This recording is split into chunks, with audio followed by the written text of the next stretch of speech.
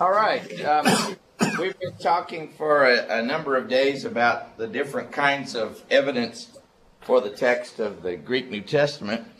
You can see on the screen the Greek uncial script. Uncial means capital of Sinaiticus. It's a blow-up of one of the columns of Sinaiticus, and it's in fact part of Acts chapter 8. And in the 9th century, there was a great textual revision of some kind, and the way that Greek letters were written changed from being uncial script, like you see up on the screen, to being cursive or minuscule script, like you see up on the screen here. This is cursive or minuscule script, which is very hard to read because it all runs together. Manuscript 321, which we have a copy of here, the beginning of the Gospel or not the Gospel of Mark, it's the beginning of the book of Colossians. And you'll see right after the big red and blue doohickey there in the middle, you have excuse me, you have the title in uncial script, Pros Colossias, to the Colossians. Then you go down there to where the minuscule script begins, and that fancy letter there is a P or a pi, however you say it, Paulos, first word. And you learned in your Greek that if you write a sigma in its final form, you write it like an S instead of like the regular sigma. Wow. But not here. You see Paulos, the first word ends in an S, and it's the sigma that you said you learned was in the middle and not at the end. So why did they teach us that way in Greek in the rules? Well, you know, that stuff only goes so far. The next word is apostolos, and it also ends in that same kind of a sigma. And then you have the abbreviated Jesus and Christ with a line over it there. See the two little words, Jesus, Christ? Can you see what I'm talking about? Yeah. All right. And then it says, by the will of God. And in the second line, you've got God again there right next to the P with a line over it. And then it says Kai and Timotheos, Timothy, ho adelphos. You'll notice that after the word Timotheos, which also ends with your sigma, you have ho adelphos. Can you see that? Yeah. All right. And you see the delta, how the delta is written? It's more like the delta you learned. Mm-hmm. Yeah. All right. So really, the cursive script, if you really pull it apart, is more like the Greek that you learned. But it's very difficult to read unless you're used to it. And this is the type of script that began to be standard in the 9th century and is standard in all the centuries after that. Now, manuscript 321, if I can look it up here in the front of this Greek Testament, if they have it listed. What's that? What is that written in the margin of manuscript 321? Let's see here. I don't know what that's all about. There's some notations from an editor out there. But I don't really know what that is. Let me see if I can find this one real quickly. Or not. These are lectionaries. Okay, here we go.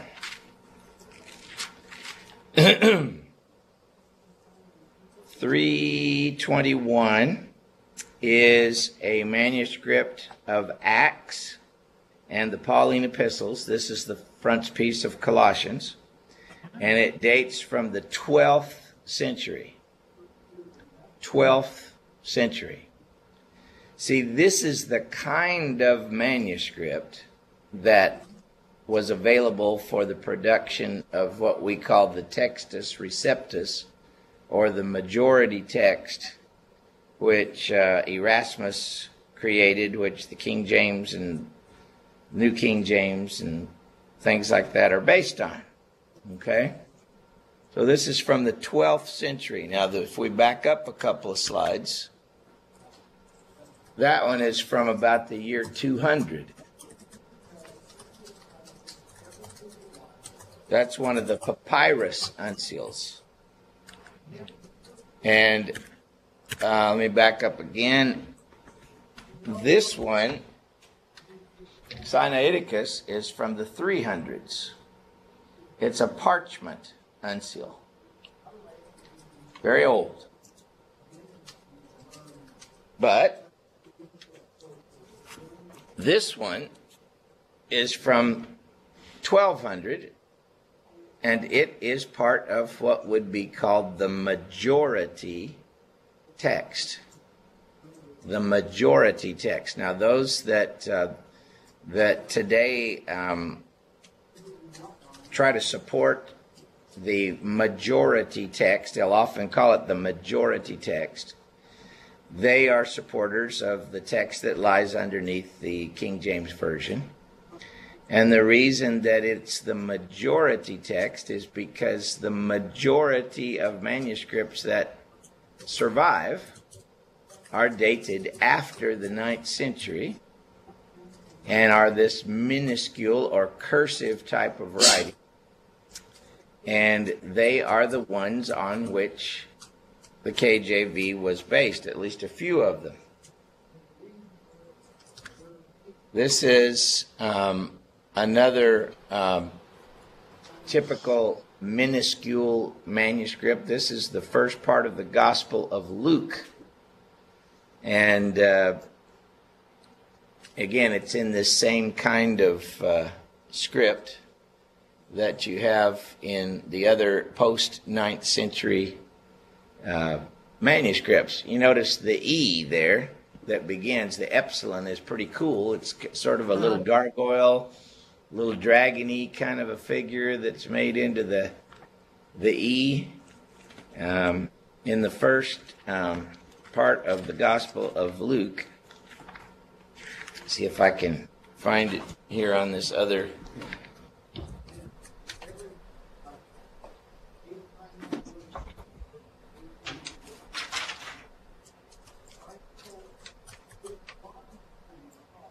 See, the first word is epe de per, inasmuch as, and the E there, the epsilon there that you see at first, is the epsilon that you see here on this manuscript. See? Inasmuch as, that's the word on the first line. The second line, paloi, many, have taken in hand to develop an account of the things that have transpired among us. So this is another of those manuscripts, like manuscript 321, that we have bukus of. These are Greek cursive or minuscule manuscripts. Minuscule just means small or cursive. So you have uncial, which means capital, as you already know. And then you have minuscule, which means cursive or small. And the minuscule manuscripts are dated from the 9th century and onward. Okay, now, the minuscule manuscripts are represented by numbers. Regular numbers that do not have a 0 in front of them. If a number has a 0 in front of it, that's another uncial manuscript. But without the 0, it's a minuscule manuscript. Let me show you here in just a few minutes. For example, all right, minuscule number 1. If you're looking in the footnote of your Greek New Testament that lists this manuscript, that manuscript has the Gospels, Acts, and the Pauline epistles, and it's from the 12th century. There's also part of this manuscript that has the book of Revelation, 12th century. Then manuscript 13 is a gospel manuscript. E is for Evangelion, Gospels. It's from the 13th century. Manuscript 28 is a gospel manuscript, and it's from the 11th century. Manuscript 33 is Gospels, Acts, and Pauline epistles, like this one up here, and it's from the 9th century. For a minuscule, it's pretty old. Manuscript 81, Acts and the Pauline epistles, from the year 1044. There was something on that manuscript that dated it in an exact year. Manuscript 88, 12th century. Look at this one, from the year 1087. Acts, Paul, and Revelation. So you can see the column over here, these dates, and you can see these numbers. So if you see in the footnote of your Greek New Testament, like down here, you're looking at a reading here that's supported by certain manuscripts. See these numbers, 1009, 1010, 1071, 1079. You know by looking at those numbers that those are all late cursive, minuscule manuscripts. Do you follow me or not? Yep. Yes. All right? And they are all very late in date. Now, these up here that are represented by these capital letters, these are parchment unseal manuscripts. Parchment unseals.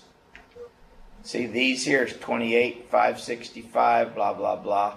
These are later cursive manuscripts.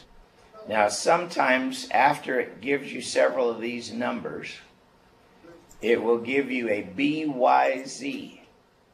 Write that down, BYZ, capital and then small like this. What that means is, in addition to these, the majority of Byzantine manuscripts basically means all the rest of these cursive, late cursive manuscripts, basically. That's what BYZ means, but it means Byzantine. The majority of these late Byzantine manuscripts. Okay? And we'll talk about some more of those things. So, for example, in this reading right here, I just picked one at random.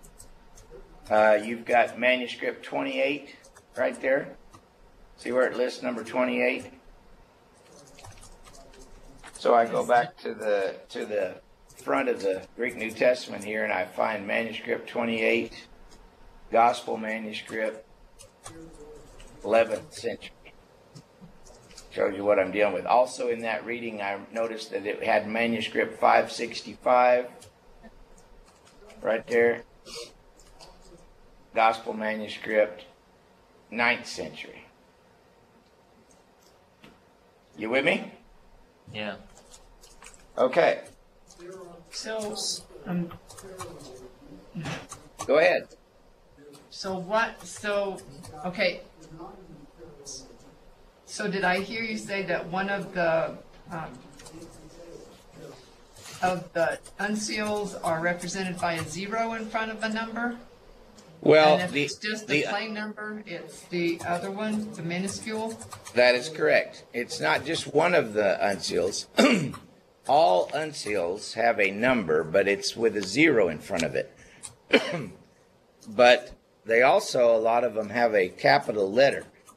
And usually in a reading, at the footnote of your Greek New Testament, your main unseals will be like Sinaiticus, which is the Hebrew Aleph, and then capital B, which is Vaticanus, and then capital C, which is Ephraemi Rescriptus. You don't have to write all this down. These are just different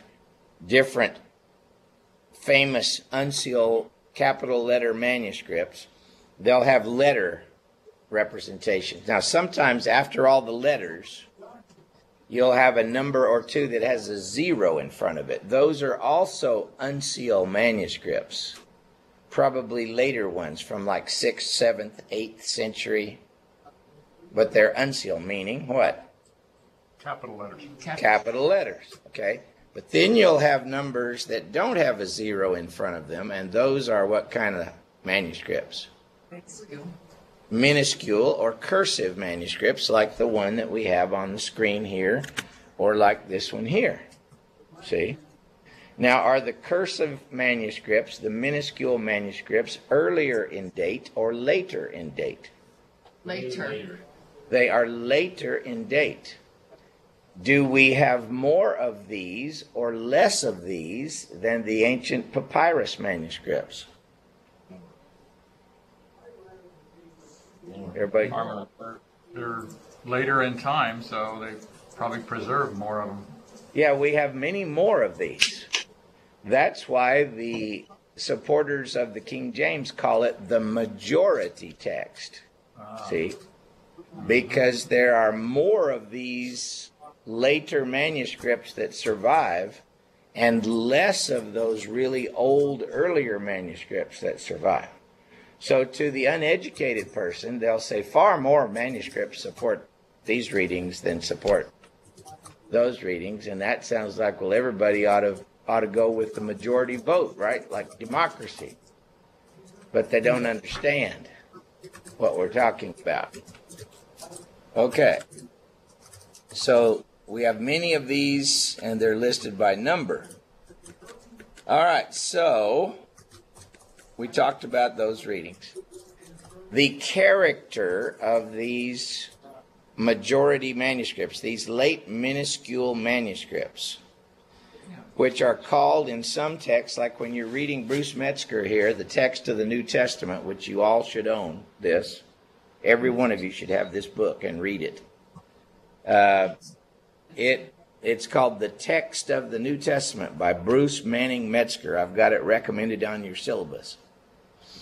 But this book, when he talks about the Byzantine text type, he's talking about the revised, after the 9th century, most of the minuscule manuscript text type. Okay? And it is characterized by these types of things. It has conflated readings. That's when there were 2 or 3 variants, and instead of picking one that was original, they'd put them all in there. It has growing texts, like the doxologies getting longer and longer, you know. Thine is the kingdom, amen. Thine is the kingdom and the power, amen. Thine is the kingdom and the power and the glory, amen. Thine is the kingdom, power, and glory forever and ever, world without end, amen. They've got these kinds of things in them because they've grown over time. They have harmonizations. What scribes tended to do was erase ambiguity. If there was ambiguity in the original text, they didn't like anything being ambiguous or unclear, and so they would make it clearer, they thought. So if there was something that was ambiguous because one gospel said this and another gospel put it a little bit differently, they would tend to harmonize them and make them word the same, so there wouldn't be any ambiguity. See? And so same thing as I talked to you before about in the accounts of Paul's conversion in Acts 9, Acts 22, and Acts 26, where it was worded slightly differently, they would tend to harmonize it, make it word exactly the same, so there wouldn't be a seeming contradiction that we didn't understand. See? So they tried to erase ambiguity through harmonizations. Then, one of the other characteristics was they tried to make things explicit, which were implicit in the older text. The older text would say he, and they would replace that he with God or Christ or the Spirit or something like that to make it specific and explicit so that you wouldn't have to wonder who he was. The older text might say it, and they would try to determine who it was, and they would make it explicit who it was. One of the good examples of that is let's look at Romans 8:28. I'm more familiar with this because in graduate school in text criticism class, my paper was on Romans 8:28. So I looked up a lot of manuscripts that had Romans 8:28. Of course, they didn't have chapters and verses. And the original text says panta sunerge, which is he works all things. But some of them in the later manuscripts were not satisfied to leave it he works all things. They put the word God in there. God works all things. See? And that's a fair guess. It's either God or the Holy Spirit. Same difference, 6 of one, half of the dozen of the other. But the original text says sunerge, he works, panta, all things. And some of them have translated it all things work. That's wrong. All things don't do anything. Things just lay there. Things are inanimate. Things don't do anything. But somebody, namely God in this text, takes all the things, that is the good things and the bad things, the suffering and the joy in your life, and he works it together for good according to his purpose. That's what the text really says, see. But it does not, the original text does not say who he is. It just says he. But some of your translations, how do your translations read in Romans 8:28? Who's got that New American? And we know that God causes all things to work together. All right. Does it have God in italics or anything like that? Footnote says. One early manuscript reads, all things work together for good. Okay. And that's all it says? Uh-huh. Interesting. Yep. Let's look at a textual variant here. It says what? One early manuscript? Yes. Yep. Doesn't tell us Reads which all one. things work together. That's funny. Yeah. It's really laughably funny.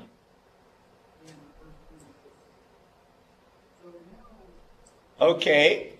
So here's the sunerge, which is the reading here. That's third person singular. So you have ergo, but it's third person singular. Sun means together with. So literally here, he works together. You with me or not? Yes. That's manuscript Sinaiticus, manuscript Ephraemi Rescriptus. These are all uncial manuscripts from early.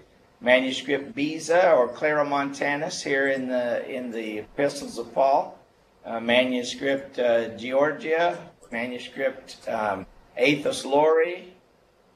And then he's got a bunch of weird minuscules that support this early reading. A lot of the Byzantine manuscripts do. And what's the C in brackets in front of sunerge? the C in brackets is the security they have about this being the reading. It's kind of a toss-up. There's mixed evidence here, and so they give it a C. If they gave it an A, they'd be really certain about it. If they gave it a B, they would be somewhat certain about it. If they give it a C, it could go either way. See? So, Sunerge.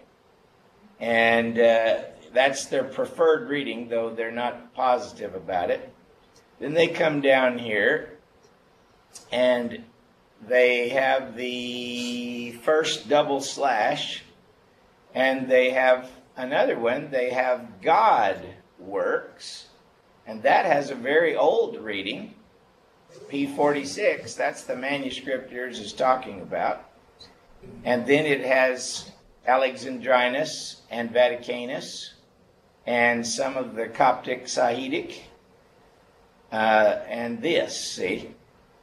Now say you have this small handful of manuscripts here. And then you have all of these uncials, and you have this. So this really is the majority text, but it's supported by some of the best old uncials. This one is old. And usually the writers, the editors would go with this one. But it follows a characteristic that many of the later manuscripts followed, which is when something was implicit to make it explicit. The scribes didn't tend to take away something that was explicit and make it implicit. They didn't do that. They did it the other way around.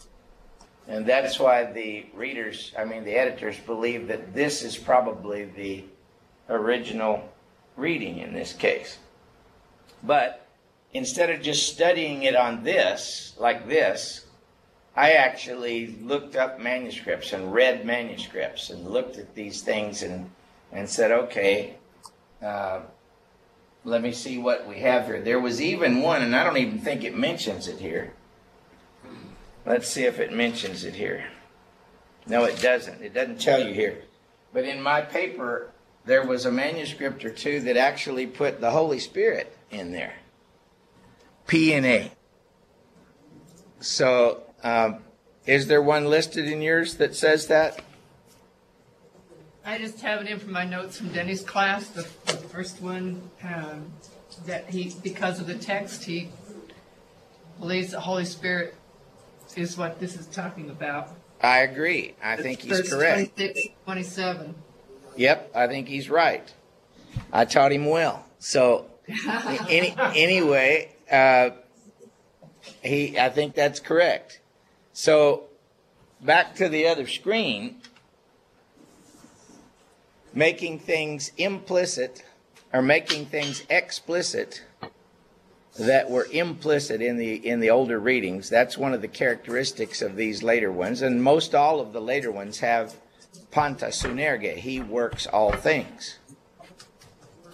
All right, so another thing, inclusion of marginal notes would be things like, you've got the story of the woman taken in adultery that I gave you a paper on there.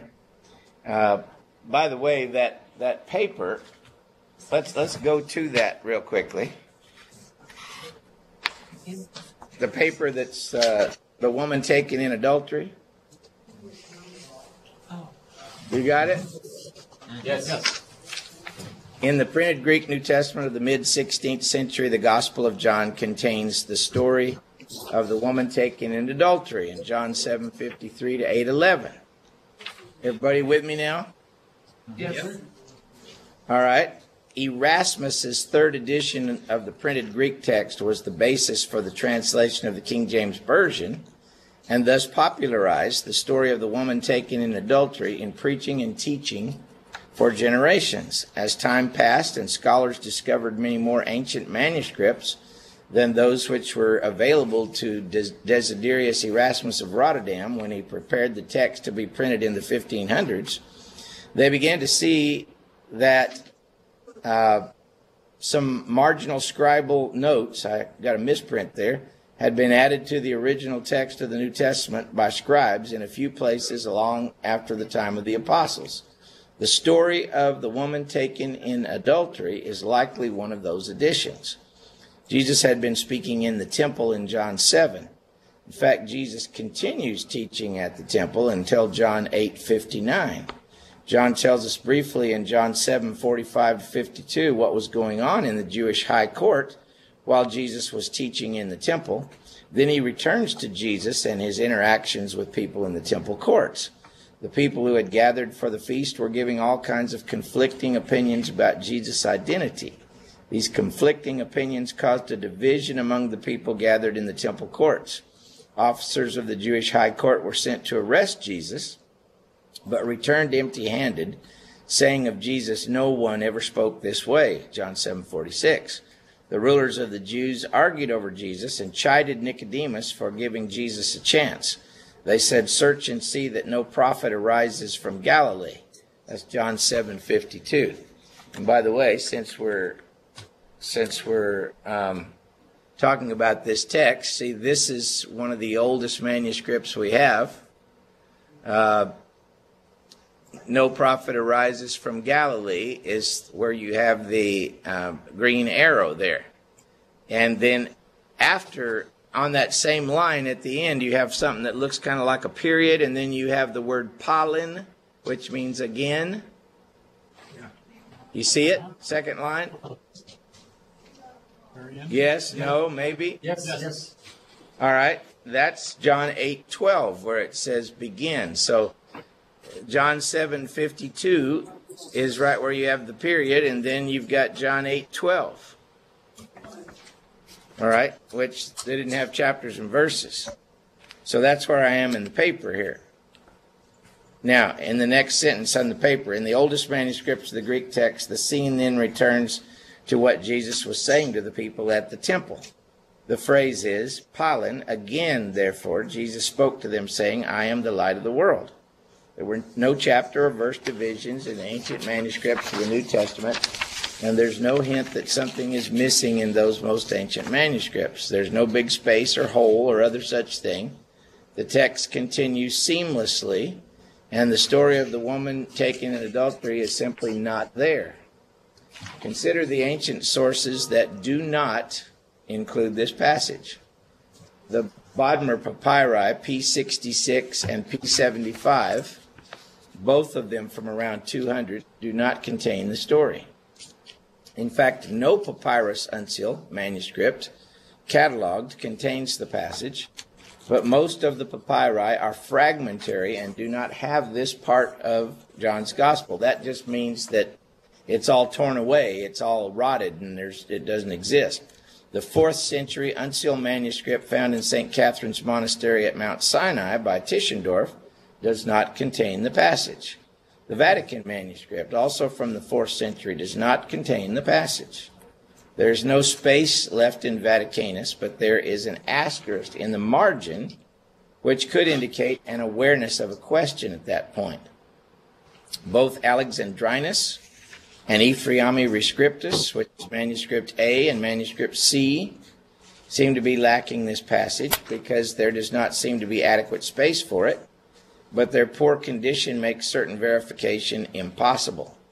Uncials N, T, W, L, X, Y, delta, theta, C, and 053 and 0141 do not contain the passage. Later cursive manuscripts, which these are unique because they tend to have been copied from better copies dating from the 9th to 15th centuries, do not contain the passage. Old Latin manuscript A, F, L, and Q do not contain the passage. Syriac manuscripts from the older Sinaitic and Curetonian Syriac translations do not contain the passage. Some later Palestinian Syriac manuscripts do not contain the passage. The Sahidic Coptic does not contain it. Some manuscripts of the Bohairic Coptic do not contain it. The Sub-Akhmimic Coptic does not contain it. The passage is absent from Gothic, Armenian, and Georgian ancient versions. The passage is absent from 2nd century Father Tatian's Harmony of the Gospels.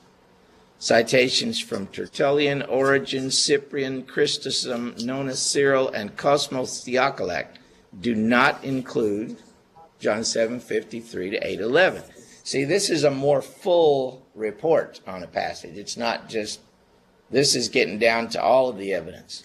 Some Greek biblical manuscripts do include the passage in question following John 7:52. The earliest is the highly aberrant Codex Beza from the 6th century, a manuscript known for many readings found in no other Greek manuscript. Also including the passage are parchment uncials F, G, H, K, M, U, and Gamma, all later, see 9th century or later. And then cursive manuscripts containing the passage after John 7:52 include those, and the majority of late Byzantine manuscripts cataloged. The story is contained in those Old Latin manuscripts, and go down after the Old Latin ones. The story is included after John 7:52 in the Latin Vulgate, and in those other things. Now, drop down to the next paragraph. The story of the woman taken in adultery is included to some degree with asterisks or obelé in several manuscripts. Codex E includes John 8:2 through 11 with asterisks. See, not 7:53 to 8:11, but 8:2 through 11. So it includes part of the text with asterisks. Uncials S, lambda, and P include John 8:3 through 11. See, it includes even less of the passage, but with asterisks.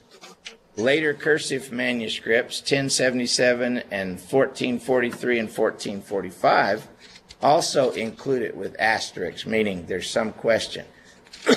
Lectionary 185 from the 11th century includes 8:1 through 11. See, I don't know if you're getting this, but some of them include 8:2 through 11. Some of them include 8:3 through 11. Some of them include 8:1 through 11. See, they can't decide how much of it is supposed to be included. And then those other lectionaries at the last of that paragraph include 8:3 through 11 with asterisks.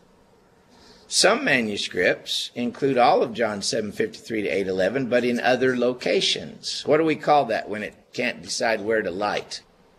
Floating text. Floating. That's a floating text. Cursive manuscripts 1 and 118, 131, 209, as well as some of those Armenian manuscripts, include the passage at the end of John's Gospel after John 21:24. Cursive manuscripts 1369, etc., include the passage in Luke's Gospel after Luke 21:38. Cursive manuscript 225 includes the passage right after John 7:36 in a different spot, see, in the 7th chapter of John. This is a clear example of what Metzger calls a floating text. When scribes were inclined to include something but didn't know where they should put it, they ended up inserting it at various locations so that it floated around in the manuscript tradition.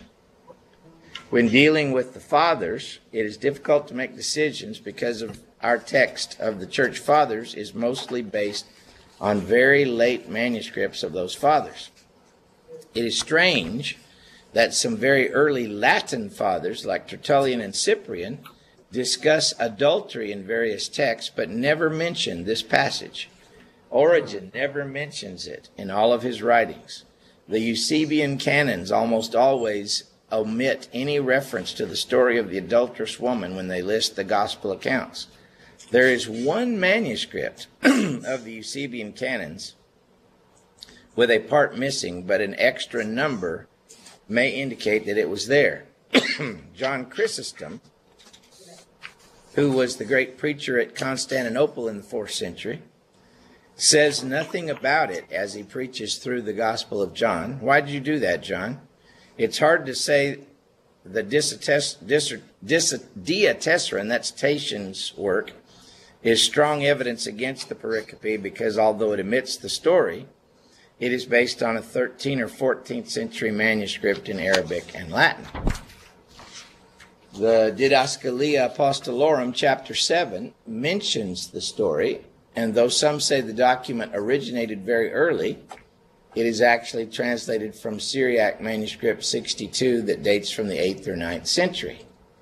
The text says, do as he also did with her that sinned, whom the elders set before him, and leaving the judgment at his hand departed. But he, the searcher of hearts, asked her and said to her, have the elders condemned you, my daughter? She says to him, Nay, Lord.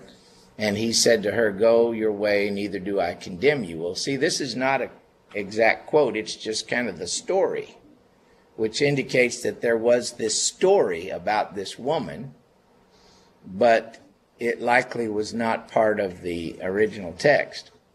And as I say there at the end of the paragraph, the text is not exactly like the story in the Textus Receptus, but it certainly is the same story.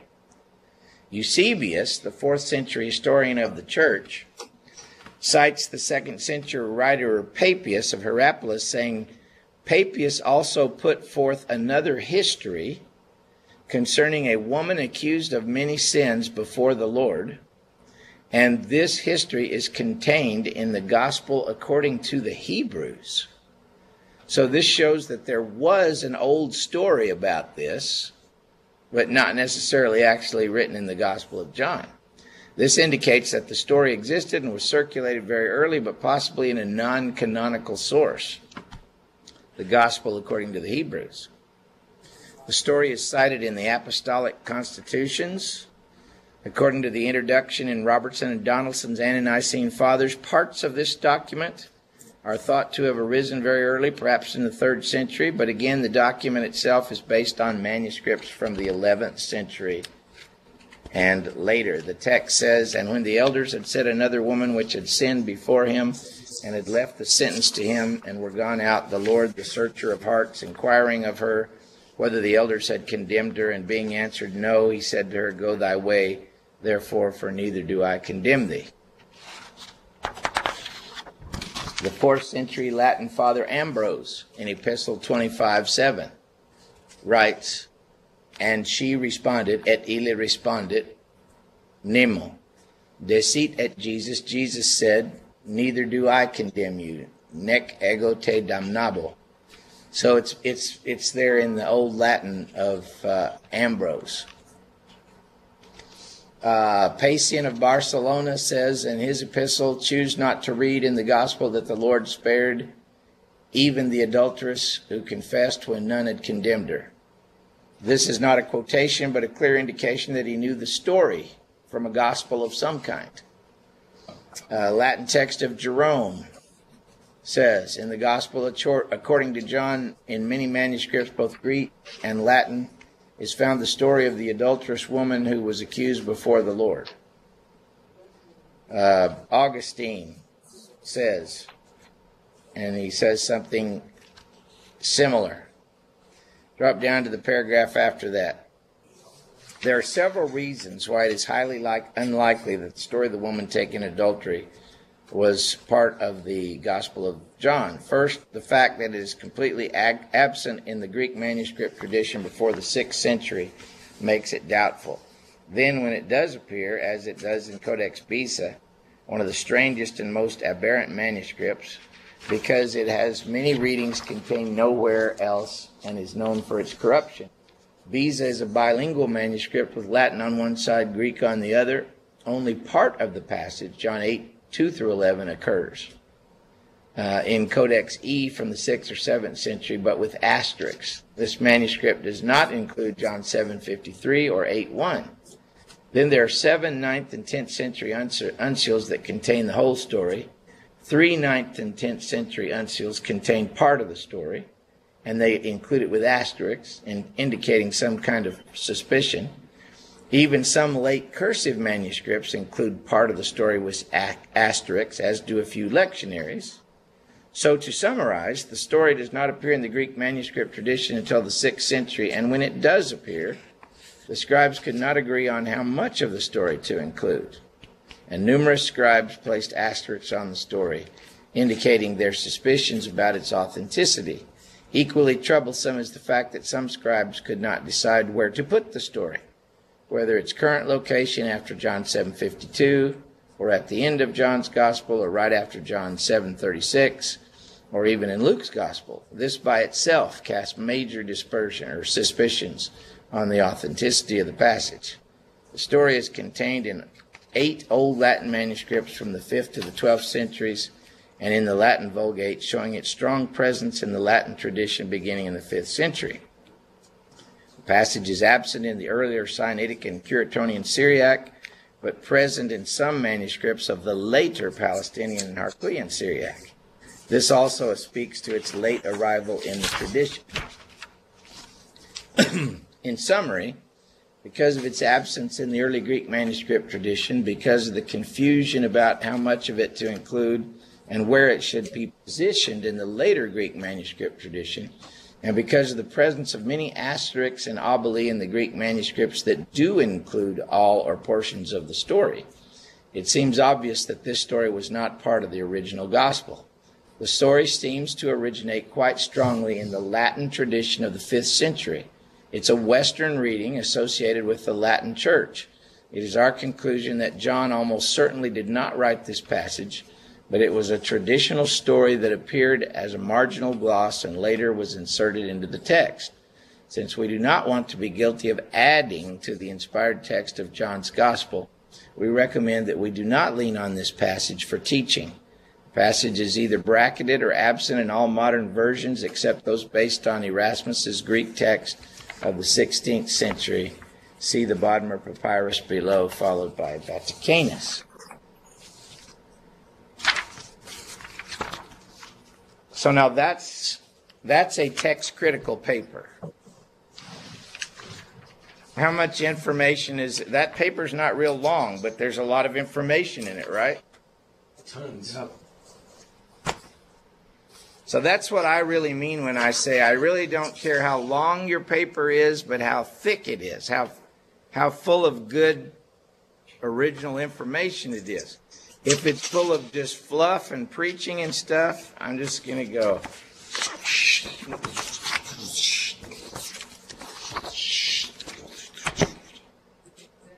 Okay, but anyway, this is how a text critical paper is supposed to be done when you really cover all the bases and you give the case. But good textual critics can do this with any passage.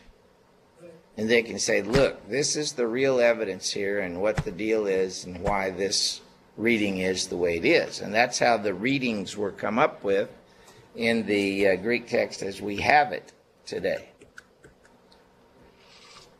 So,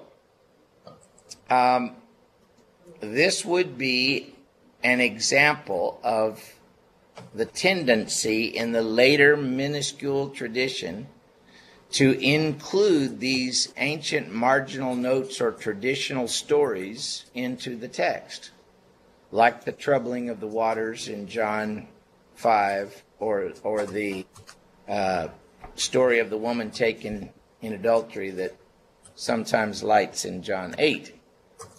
Then also, one of the types of scribal errors that we talked about that we can show in the text is haplography, where they look to the side and their eye falls to a line that ends or begins in the same way, and so they skip or add some text in that way. Okay. So how about we take our 5-minute break and then we'll proceed with some more. Thanks for the paper, Dan.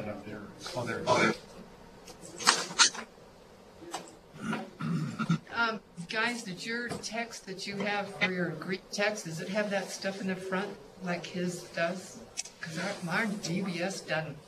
Our copy's UBS doesn't. They stop.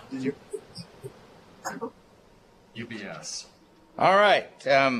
This textual commentary that we see right here is a helpful thing to go along if you have a question sometime about a reading, and it will very shortly summarize the evidence on a reading.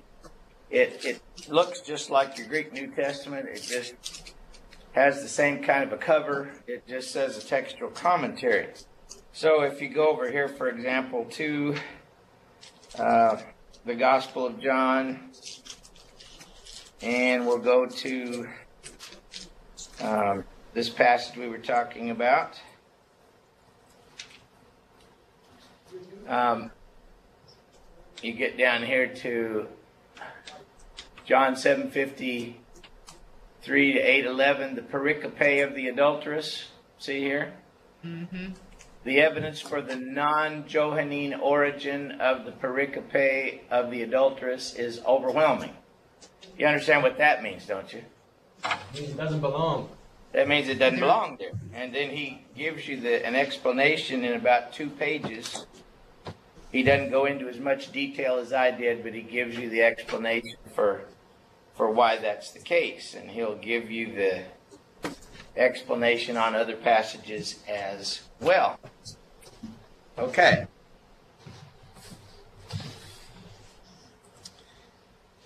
Now,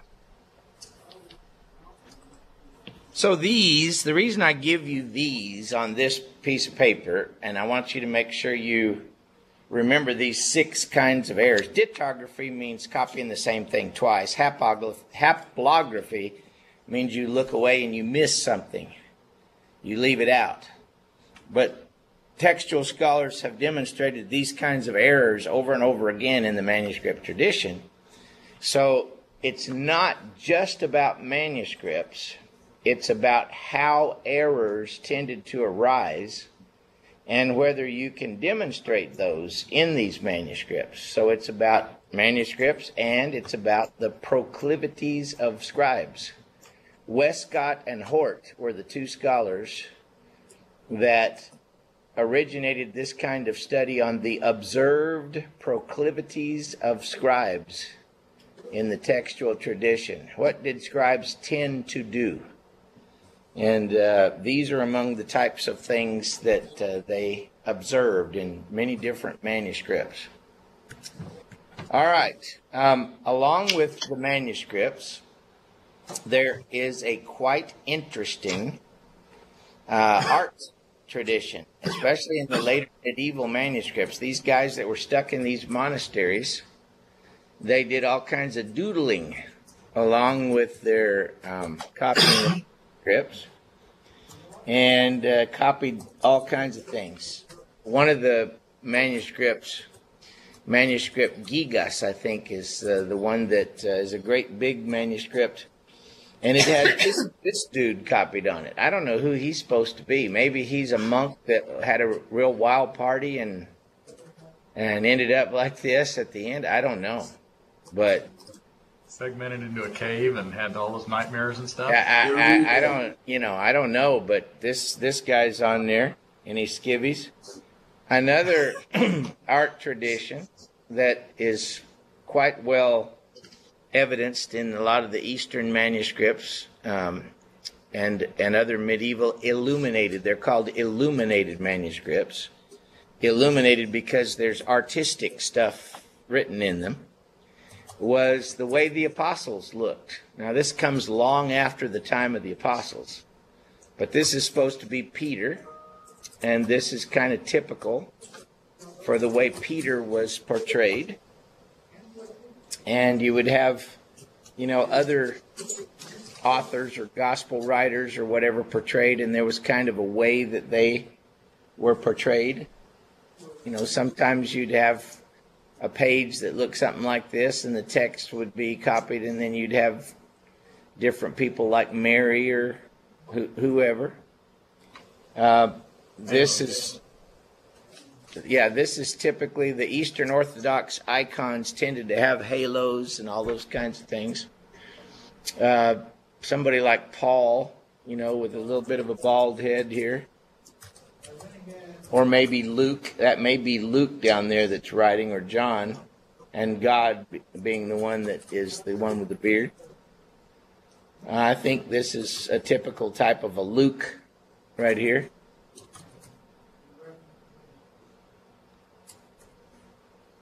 That's a Luke, probably.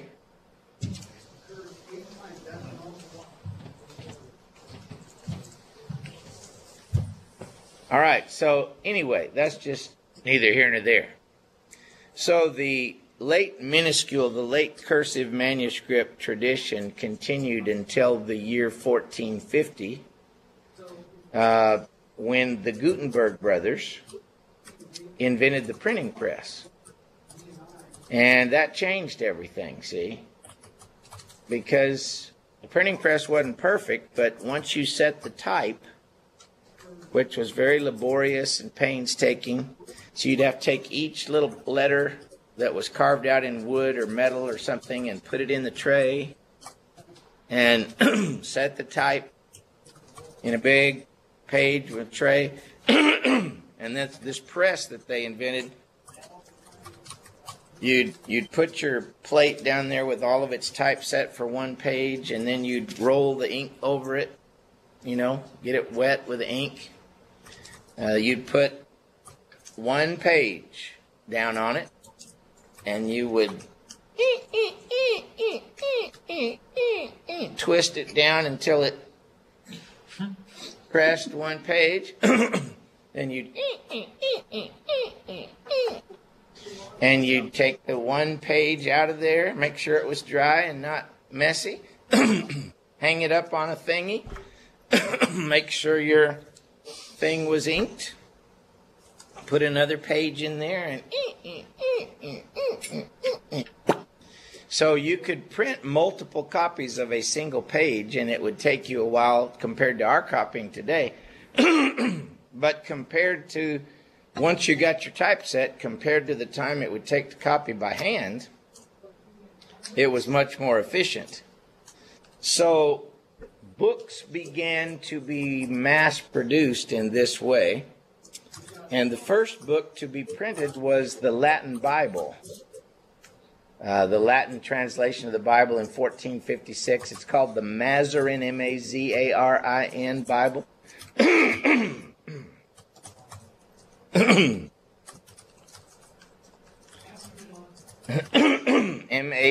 M-A-Z-A-R-I-N. It's the Latin Vulgate, which was very popular as a translation then in the Catholic Church. And the Greek Bible was printed in 1514 in the Complutensian Polyglot. And we'll talk more about that in a minute. But the basic thing is, after this point in time, we quickly get rid of, in history, manuscript Bibles as being the Bibles people used. And we replace those manuscript Bibles with printed Bibles. See, our Bibles today are printed. Even this Greek New Testament is printed. It's not manuscript. It's not done by hand. So, write this down. This is very important. Write down Textus Receptus. T-E-X-T-U-S-R-E-C-E-P-T-U-S. Textus Receptus. And then put a dash. And then write the printed Greek Testament, which was current in the 1500s.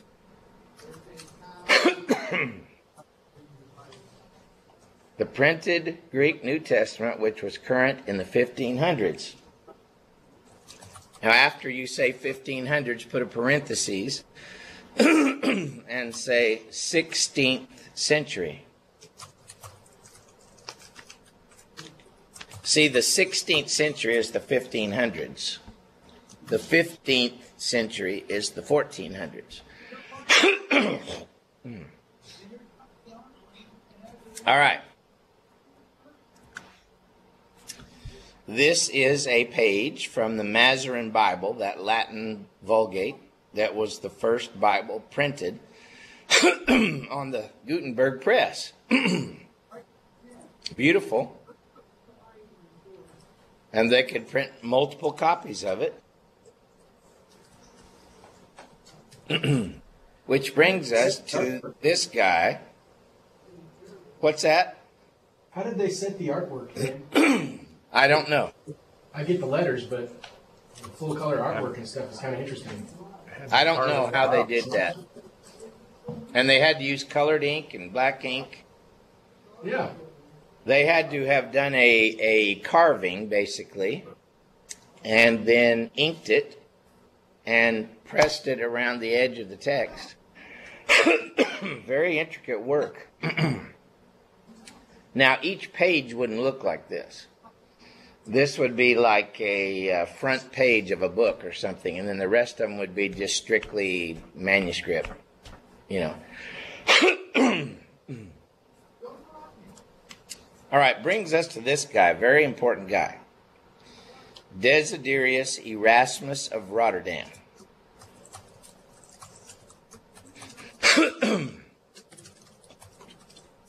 He lived in the late 1400s, early 1500s. I'll tell you his dates in a minute.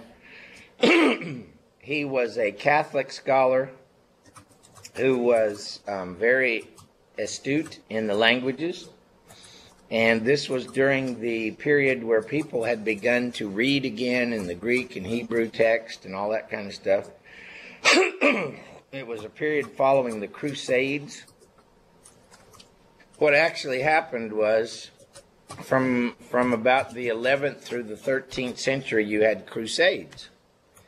And the crusades were going to the Holy Land, and they were bringing back all kinds of early books, a lot of manuscripts, a lot of information about medicine and astronomy and all these kinds of things.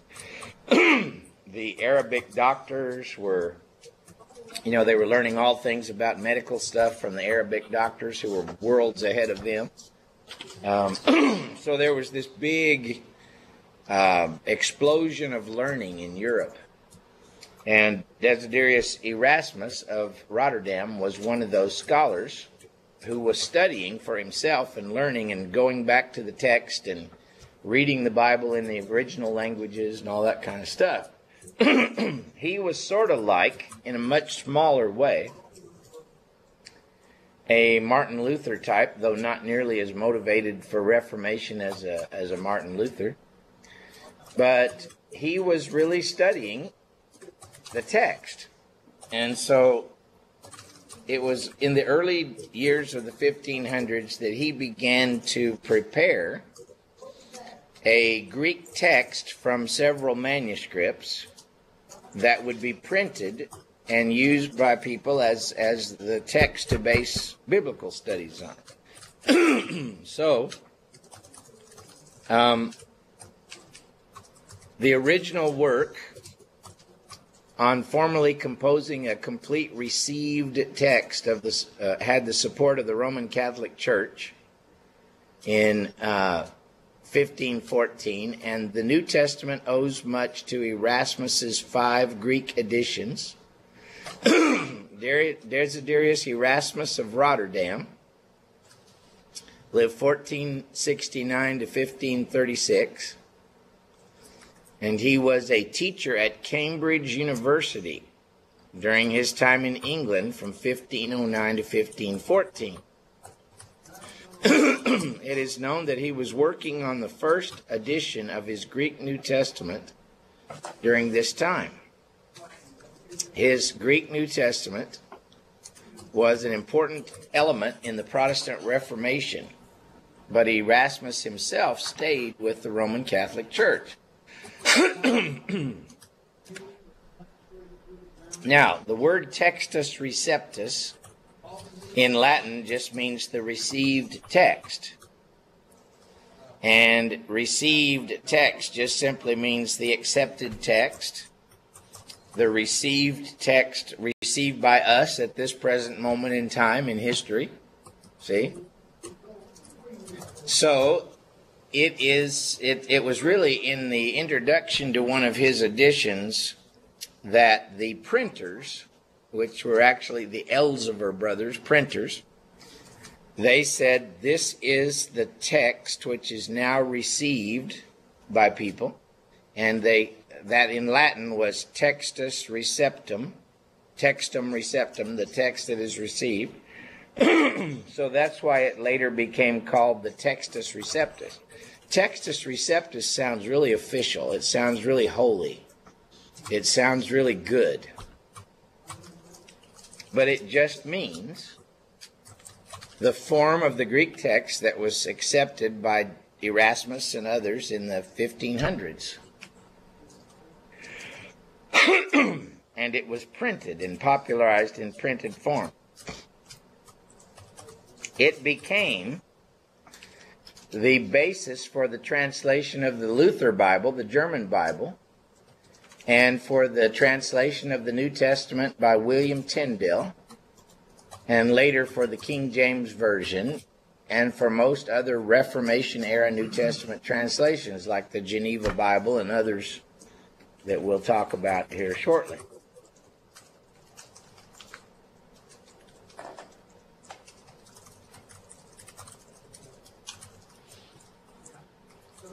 So, we're going to talk about this in our next section of the class, but think about this. When you think about a translation and whether it's a good translation, first you think about three things, really. Number one, you think about what is it translated from? What is it translated from? What's the basis of this translation? See, that's a huge part of it right there. Second thing you think about is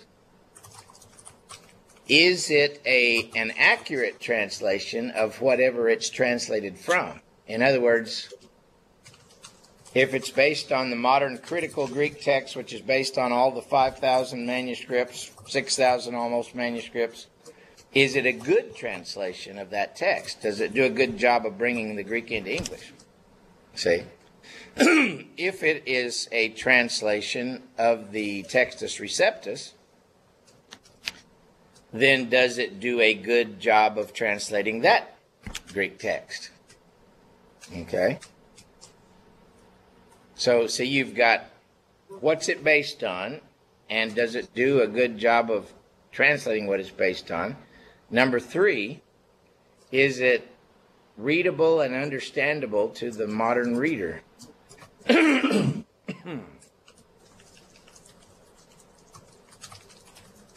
if the modern reader can't understand it, then it's not worth very much.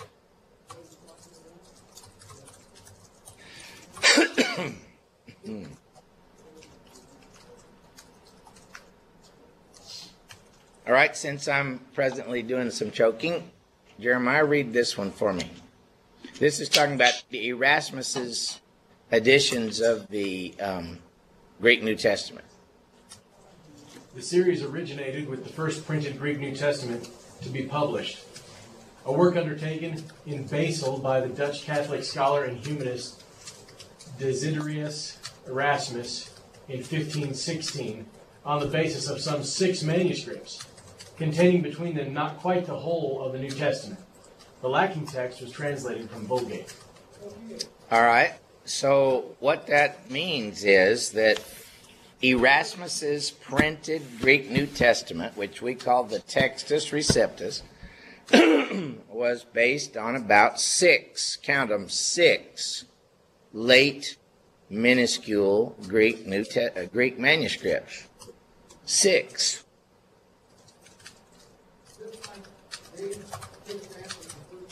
Now, later, being fair to the majority of people, later, when we discovered more and more manuscripts, it became clear that Erasmus's 6 manuscripts represented fairly well most of the later cursive manuscripts. Did you understand what I just said? Mm-hmm. See, Erasmus only had about 6. He was only aware of a very few of them.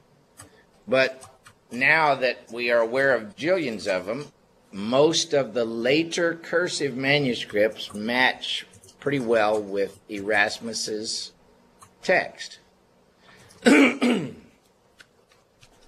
This is the 1516 first edition of the Greek text of Erasmus, which came to be called the Textus Receptus. See, it's in book form. It's beautiful.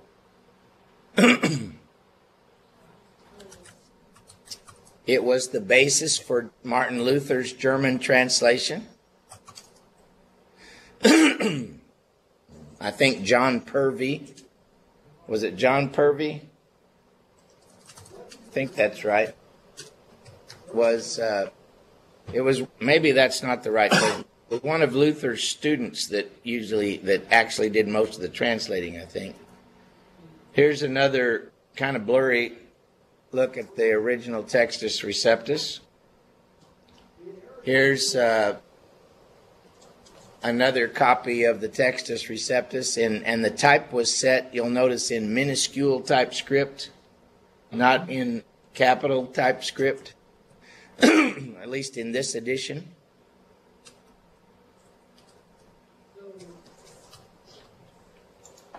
Again, this has Latin text on one side, Erasmus's Greek text on the other side.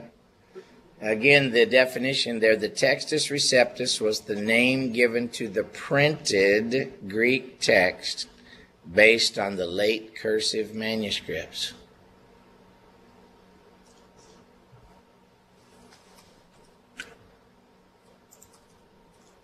Well, that's Latin on the right, Greek on the left. Now there is a guy named David Otis Fuller, who is popular with some people who really think that the King James is the only Bible which you should read. And he has written books like this one, True or False, and like the one in purple, which is called Which Bible? Which Bible should you have? Of course, he thinks all of them are terrible unless they say what the King James says. And very emotional, and he bases a lot of his stuff on the writings of a guy back in the 1800s by the name of John W. Burgon, B-U-R-G-O-N. But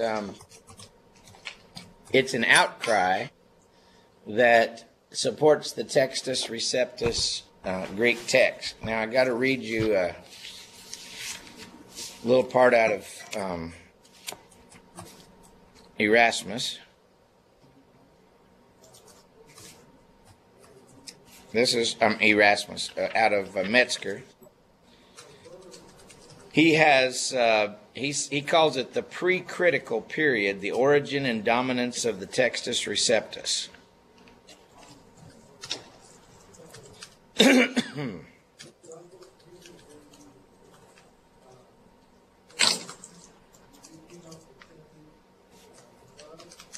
Let me see if I can find what I want to read to you.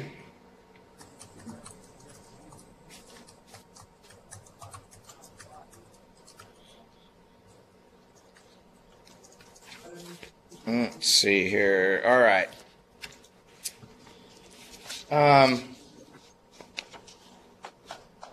All right, here he says, among the criticisms leveled at Erasmus, one of the most serious appeared to be the charge of Stunica, one of the editors of Ximenes' Complutensian Polyglot, that Erasmus's text lacked the part of the final chapter of 1 John, namely, the Trinitarian statement concerning the Father, the Word, and the Holy Ghost, and these three are one, and there are three that bear witness on earth. Erasmus replied that he had not found any Greek manuscript containing these words, though he had in the meanwhile examined several others besides those on which he relied when first preparing his text. So he had prepared his text based on 6, but he had found several others and examined them, and it wasn't in any of them either. All right? In an unguarded moment, Erasmus promised that he would insert the passage, the Johannine comma as it's called, in future editions if a single Greek manuscript could be found that contained the passage. At length such a copy was found or was made to order. As it now appears, the Greek manuscript had probably been written in Oxford about 1520 by a Franciscan friar named Froy or Roy, who took the disputed words from the Latin Vulgate. Erasmus stood by his promise and inserted the passage in his third edition in 1522, but he indicates in a lengthy footnote his suspicions that the manuscript had been prepared expressly to confuse him.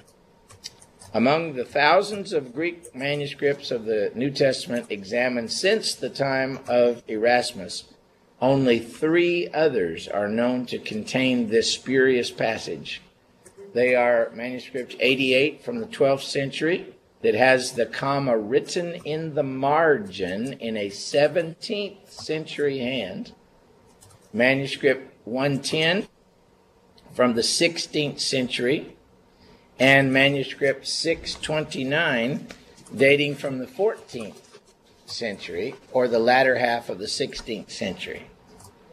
So anyway, that was the story I was telling you earlier about that. Let me see if I have what I want here. Nope, that's not what I want. Hang on just a minute. I'm going to switch.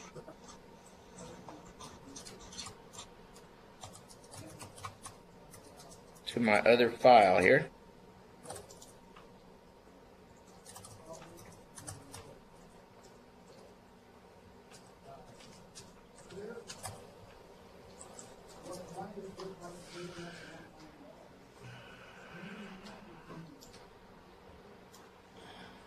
That's not what I want. Where is he?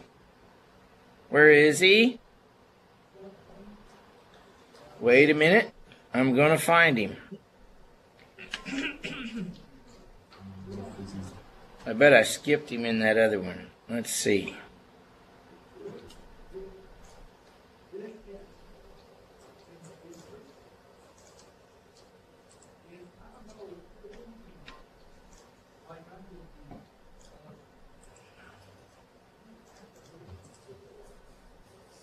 Okay, wait a minute.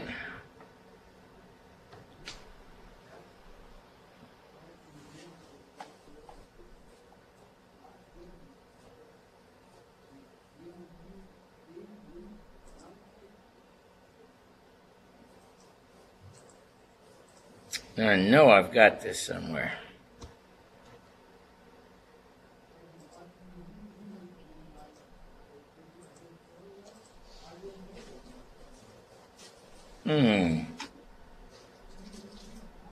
Interesting. This is really interesting class for all of you that are watching out there on the internet. How did Erasmus deal with the differences in the 6 Greek texts he was using? Are you going to get to that? Well, there weren't very many differences. Okay. He did have one older manuscript, Alexandrinus, that he was aware of, but he didn't really use it because he thought, it's not enough like these others for me to use it.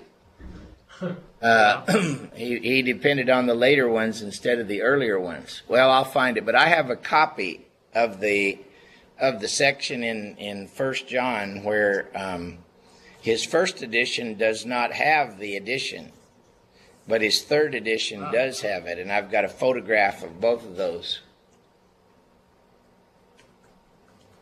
Okay, so let's see here.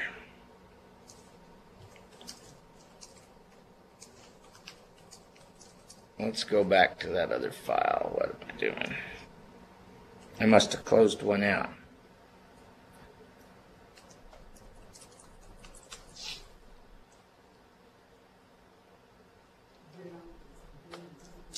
What we want to do now here for a few minutes, can you see this or not? Can you see on the screen the figures here? Yeah. Yeah, they're discernible. All right. So what I want to do is I want to show you this reading here, and I want to give you an example of the type of thing I'm going to give you on your test. All right. So I want you to at least know the basics here. I would like you to be able to identify which are uncials, which are minuscules, etc. And I'm going to give you some info here about that. See where the Hebrew letter Aleph is right there after the first reading, where the star is with it has a little asterisk by it. Can you tell? What's that what the olive is, that funky thing? Yes. Yeah, the Aleph is the Hebrew letter that means manuscript Sinaiticus, found at Mount Sinai, see. Then right after the Aleph with the asterisk, you've got capital A. Okay. That's Alexandrinus, manuscript Alexandrinus from the 5th century. Then you've got capital B. Capital B is manuscript Vaticanus from the 4th century. Capital C is manuscript Ephraemi Rescriptus, etc. So those are all unsealed, parchment unsealed manuscripts. Now when you get to number 33 and 81 without a zero in front of them, what kind are those? Minuscule. Minuscule or cursive. Now, do you see the little IT that's after 1881? Yes. All right. And then if you drop down into the next reading, about 1, 2, 3, 4 lines down, at the very first of the line, you'll see another IT right there with some superscripts. All right. Write down that little IT means Old Latin. Old Latin. It, with a little I and a little T, means Old Latin. Old Latin. And then if you look at the first reading up at the top line, you have Old Latin, and then it has a superscript of an F and a G right there after the IT. Do you see it or not? Yes.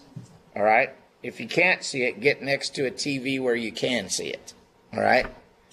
So the superscript means those are the actual Old Latin manuscripts that support that reading. So Old Latin manuscript F and Old Latin manuscript G support that first reading, that shorter reading.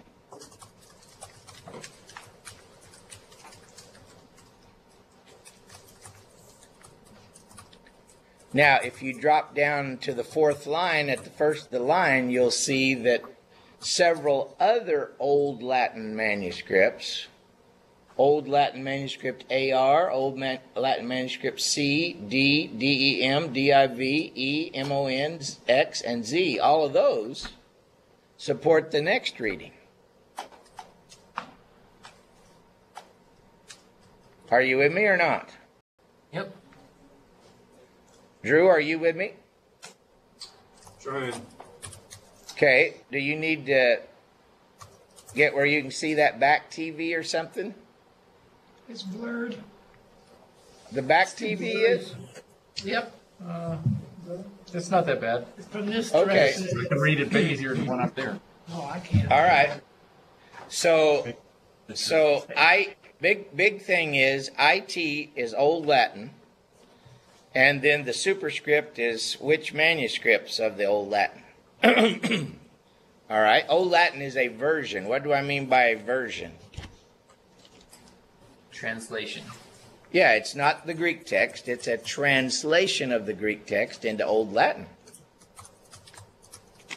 All right. Then in the top reading up there, you have SYR. You see it? SYR? That means Syriac, the Syriac version. Now you see the manuscript on the left here is a Syriac manuscript. SYR. All right, so then after the SYR it says PAL as a superscript. PAL means Palestinian Syriac.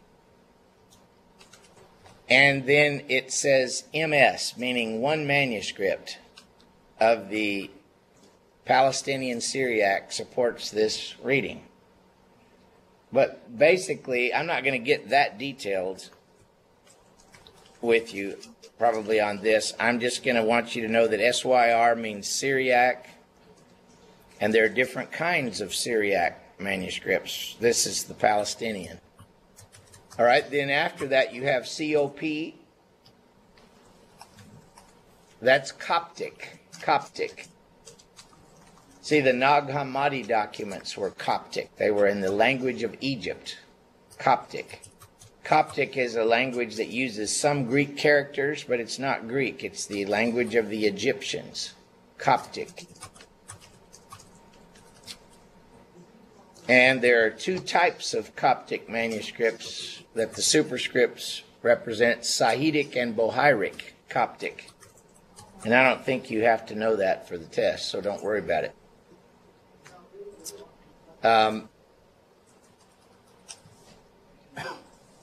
ARM, this is my ARM, but it also means Armenian. Armenian, ARMENIAN.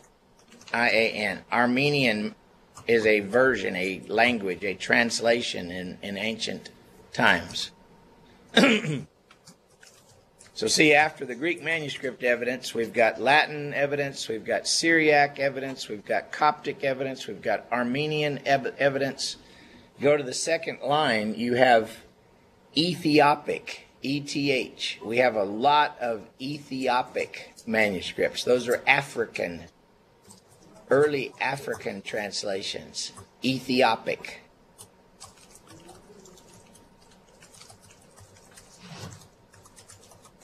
Then we have a couple of church fathers and their quotation of this passage that supports it. Ambrosiaster and Euthalius. And then you've got that double slash right there, like on the computer. See it? That means this is the end of the evidence for that first reading, and it's the beginning of the evidence for another reading. See, the first reading is just humon, period. The second reading is humon amen, with an amen. Well, big deal. It doesn't change anything, but it's a different reading. So the second reading adds the amen. I've got stars by the first and second reading. And then if you go all the way down to the bottom at the end of the fourth line, you'll see another double slash.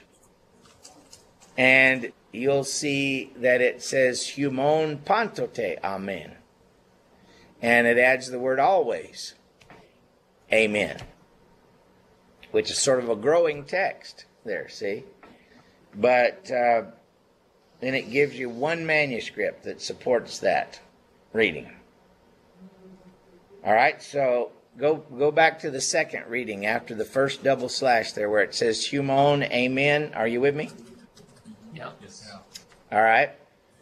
Then you'll notice, and this is important, compare the aleph here with the aleph up at the beginning. How can we have manuscript aleph supporting both readings? Well, the reason is the first aleph has an asterisk beside it, which means the original hand of manuscript Sinaiticus, the original copier of Sinaiticus, does it this way.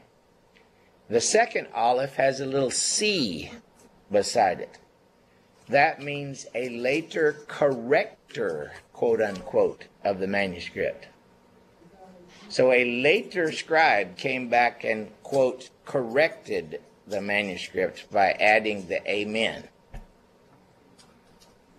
But see, we have questions on whether he really corrected it or whether he added something that somebody else had added. See what I'm saying?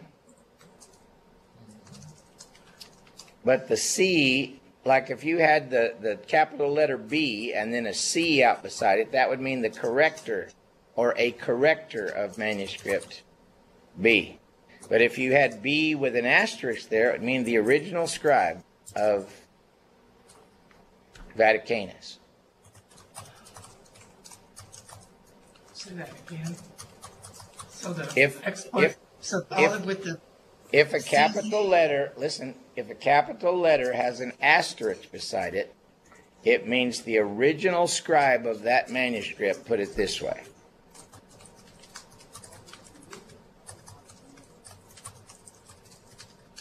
But if a capital letter has a C out beside it, that means a later corrector had it this way.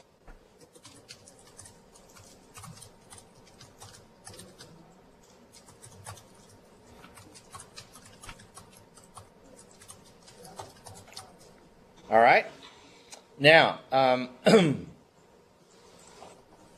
look in the second reading on the third line of the reading there. It's actually the fourth line of this whole thing here.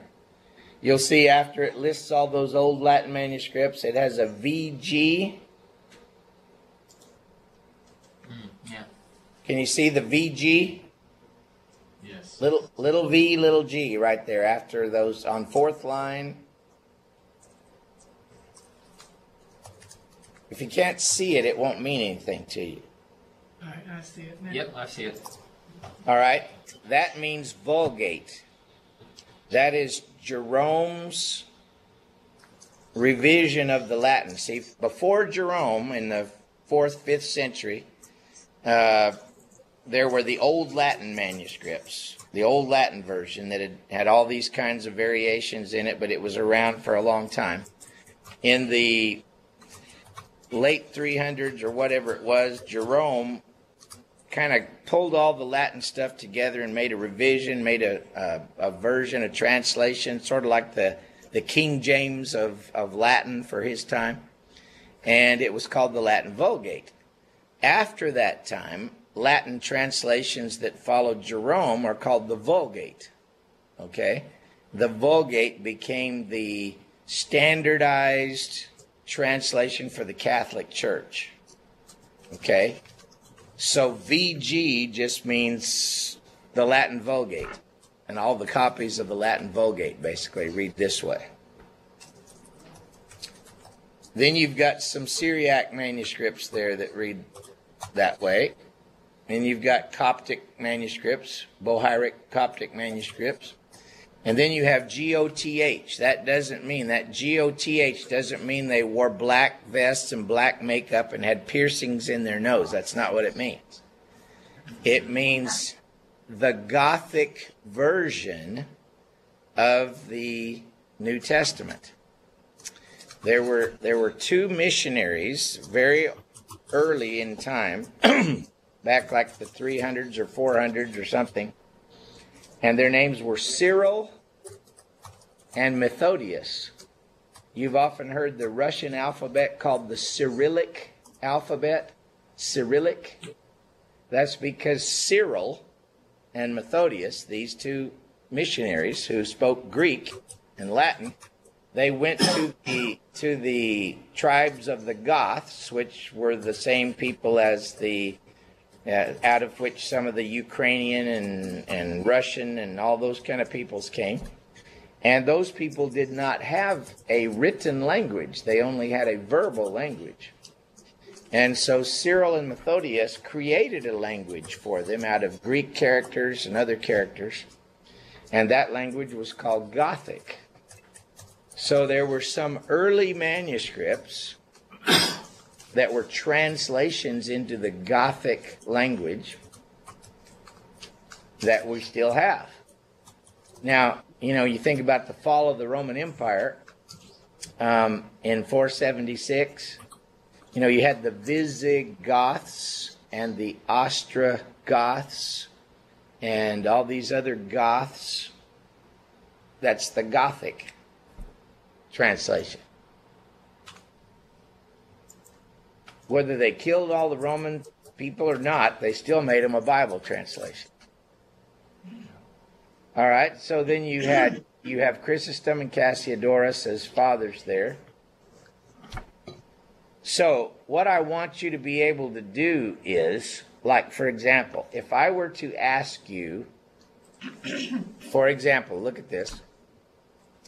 How many uncial manuscripts support the first reading?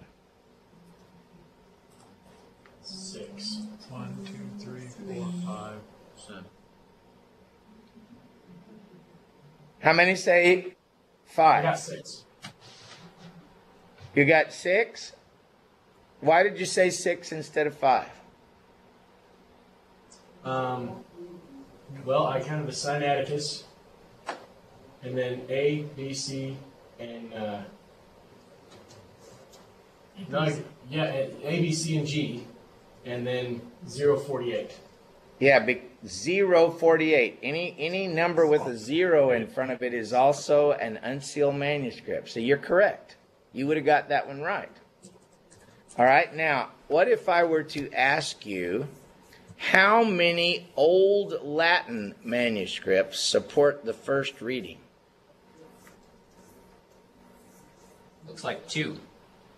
You're exactly right. You're exactly right. Is it the first reading or the second reading that has the support of the Armenian version? First one. The first one. That's right. All right. Then if I were to ask you how many minuscule manuscripts support the first reading and how many minuscule manuscripts support the last reading? 3. Looks like 3 for the first, and then 18 for the second. No, I'm talking about the last one, the last reading. There's 3 readings. One. One on the Yeah. last one. 1 on the last one. That's right. So I would ask you this question. Which reading is supported by the majority of Byzantine manuscripts? Second. Second. Yep, the second one. That's correct. All right, so I think you've got it pretty well. Oh, one thing I didn't explain to you. In the third line of this thing, at the very end of the line, you have L-E-C-T. Yeah. That means lectionaries. Lectionaries. Lectionaries are Greek manuscripts of selected readings. Lectionaries were like readings for Sunday, the second Sunday in October, readings for the third Sunday in October, readings for the fourth Sunday in October, and they might be a little piece of the Gospels and a little piece of Paul's epistles or something like that. They weren't like continual manuscripts of Ephesians or Galatians or something. They were just little selected readings.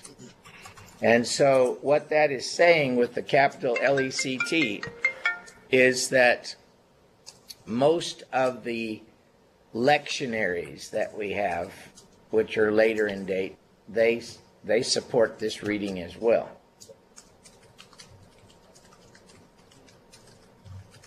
And lectionary was a selected reading for like a church service?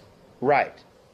You've heard of the what's the liturgy of the church, you know, like the ordered service, and as time went by, there were certain gospel readings and readings from Paul and stuff that were read on the various Sundays of the year, and that's what lectionaries are. They're actual Greek manuscripts, but they're readings for the churches in the Byzantine part of the empire.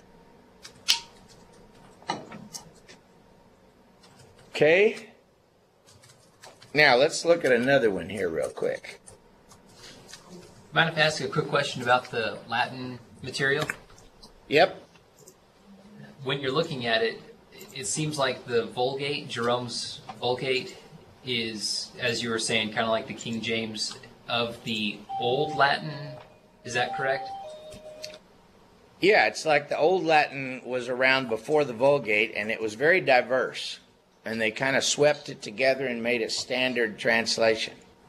Okay, so which one is preferred? Is it preferred to have the support from the Vulgate or support from the Old Latin? Well, it's not that easy. Okay. Some of the Old Latin goes back way further than the Vulgate does. And so, even though it's diverse, it gives you, well, this reading was around earlier, kind of thing. So it's Okay. more complicated than that. Yeah. All right, let's have a good chapel, and I'll have me some soup, and then we'll come back together. Hey, how many of you guys are going to want copies of Dan's TV show? I think I would. Okay. Yeah. Yeah? I think that the cost is like $20 for an extra copy of the. I don't know. I think it's $20. Covering this stuff? No. What are you talking about? Dan's TV show? His TV show called Discussions, where I asked him if he had done any debate, and he was like, not officially, but I've been on this show called Discussions. Oh, the one that you're putting on. Yeah. Okay. I just don't know if anybody's going to want. I'll probably skip actually. Okay. How I don't much? know why I was thinking you were talking about something else. Right? Okay, you guys, let us get started here again. Let's turn our Bibles for a second to John chapter 5. John chapter 5. We're talking about some of these textual variants and the way the text of the New Testament was copied and so forth. So, let's start with the first verse here, and I'm going to read from the critical Greek text. It says, after these things was the feast of the Jews, and Jesus went up to Jerusalem. Verse 2. Now there is in Jerusalem, near the sheep gate, a pool, which is called in Hebrew Bethzatha, having 5 covered porticos. In these there was lying a multitude of sick people, blind people, lame people, and withered people. And there was a certain man who had been there 38 years in his illness. And when Jesus saw this man lying there, knowing that he'd already been there so long a time, he said to him, do you want to get well? Well, if you're reading the King James, New King James tradition,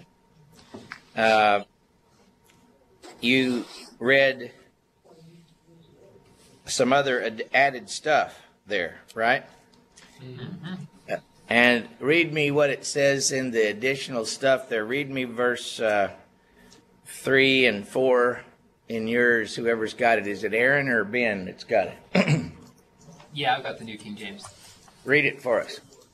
So starting in verse 3, in these lay a great multitude of sick people, blind, lame, paralyzed, waiting for the moving of the water. For an angel went down at a certain time into the pool and stirred up the water. Then whoever stepped in first after the stirring of the water was made well of whatever disease he had. Now a certain man was there who had an infirmity 38 years. All right, so waiting for the moving of the waters is the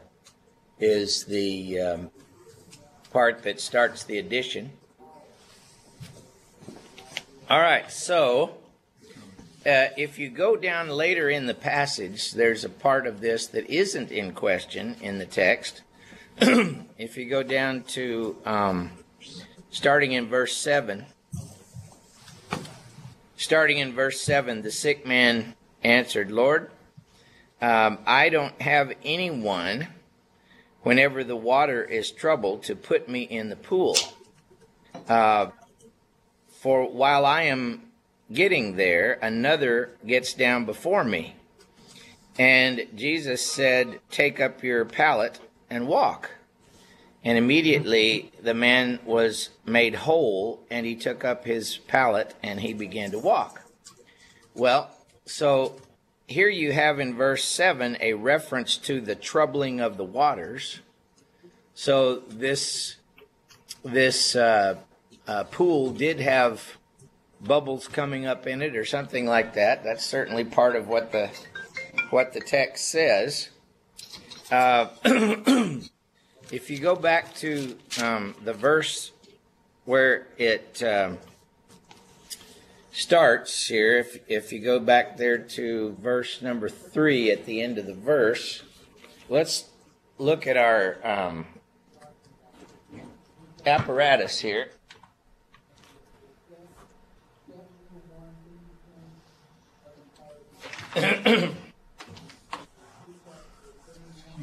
Okay. It's kind of big.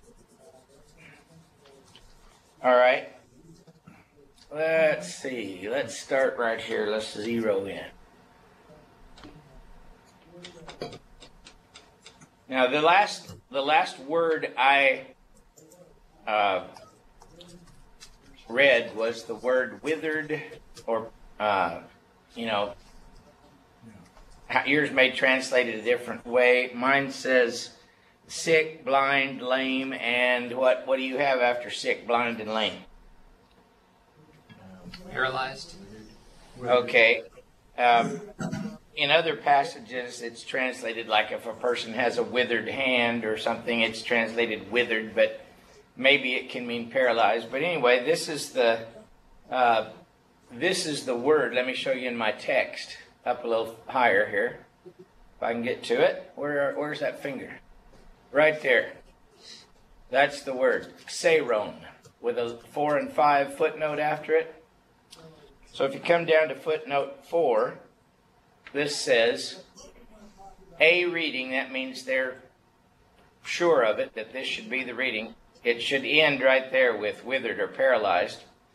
And P66 and P75 are two very early papyrus manuscripts, papyrus uncials, the oldest ones we have that just stop right there. Then you've got Sinaiticus. Then you've got Alexandrinus with an asterisk. What does that mean? It's the original hand. Yeah, the original scribe here of Alexandrinus stops it right there. Then you've got Vaticanus. Then you've got Ephraemi Rescriptus with an asterisk. What does that mean? Original hand. The original hand. See, and then you've got this uncial and this uncial, and then you've got an old Latin manuscript and a Syriac manuscript and some manuscripts of the Sahidic and Bohairic Coptic and two manuscripts of the Achaemenic Coptic and Tatian's Diatessaron. All of those support the short reading. Then you've got a double slash, which means we've got another possibility here. And so the other possibility, the second reading is, it goes withered people. See, here's the same word. Paralyzed, waiting for the moving of the waters. And that's Codex Beza from the 6th century. And a bunch of old Latin manuscripts right there. And one Georgian, that's like Georgia in Russia, manuscript, or two of them. Then you've got another double slash, which means another possible reading.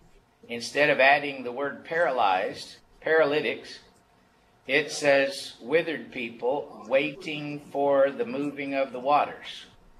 So you have two different versions of it, and this has the second corrector of Alexandrinus, the third corrector of Ephraemi Rescriptus. See, these are people that came along later centuries and made, quote, corrections. Codex Coridethi, Codex Washingtonianus, all right, and some of these. All right. There's more evidence for this one in the later uncials. Then you've got, where is it? Okay, that's the rest of verse 3. Then you have footnote 5 says omit verse 4. In other words, it shouldn't be in the text. That would follow these manuscripts. Wow. What's this one mean right here? VG. The Vulgate. The Vulgate. That's right. And the Coptic and Syriac and all those. Now here's the double slash. Include verse 4. And here's some new words. For an angel of the Lord. And it continues over here. For an angel of the Lord, where'd we go? Okay, here it is. At times came down in the pool. All right. Now, let me see if I can show you this. These manuscripts say sometimes a kata chiron came down in the pool. All right. And then you have this manuscript that says at a time came down in the pool, worded a little differently. And then there's some manuscript here that has a different verb for coming down in the pool. Then you have another set of readings that says at sometimes disturbed the pool, so it's not worded the same way again.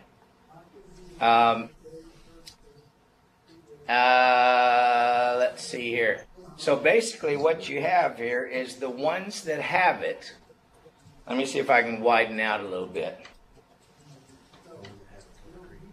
The ones that have it can't agree on how it should be worded. See, they have different versions of it. They have different wording of it here. So it's not consistent. The ones that do have it in these later manuscripts, they don't have it the same way. All right? And all of these are different variations that go with this. Okay, so let's see what Metzger says, excuse me, in the textual commentary, if I can find it here. What did I do with that textual commentary? I know I had it here just a few minutes ago. Where did you go? There he is. Metzger will sort of summarize this probably. This is chapter 5 of John, isn't it? All right. He says, verse 4 is a gloss, meaning it's a note, whose secondary character is clear from its absence from the earliest and best witnesses. Then he says, the presence of asterisks and obeli to mark the words as spurious in more than 20 Greek witnesses, including these. Then he says also the presence of non-Johannine words or expressions. John doesn't use these expressions in his writings. And, number 4, the rather wide diversity of variant forms in which the verse was transmitted. In other words, the ones that have it can't agree on how it's supposed to be. Right. So all of this, to a text critic, says verse 4 is a gloss, meaning it wasn't part of the original. It was added later, and they couldn't decide how it was supposed to be. All right, so Metzger really helps to summarize the evidence in a way that you can understand it. So, let's back up to the story in John just real quickly.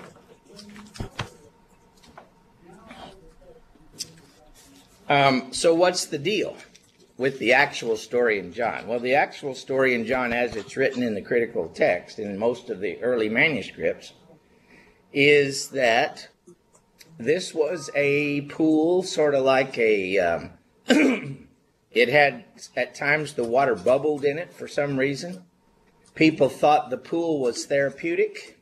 They thought it was good to get in it and take the waters, sort of like they do at Thermopolis and the hot springs in Thermopolis, or in that, what is that place, Hot Springs, Arkansas? You know, places like that. And according to tradition of Jerusalem in that day, this pool being near the sheep markets was oftentimes tinged in a pink color. And the real reason for that was because the blood of all the slaughter of the sheep that ran underneath the city colored the pool with blood pink. And so people thought there was healing power in the water, so they were going to try to get in the pool. But the real point in John's gospel is that the hope for getting well is not in the pool. All those sick people thought their hope was in that pool. But their hope was not in the pool. Their hope was in Jesus Christ, see?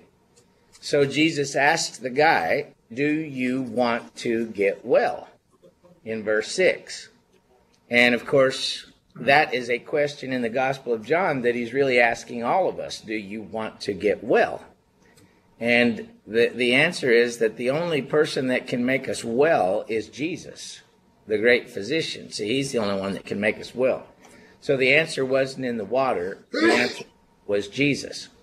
Now, God never has worked, first one in gets healed. God has never worked that way.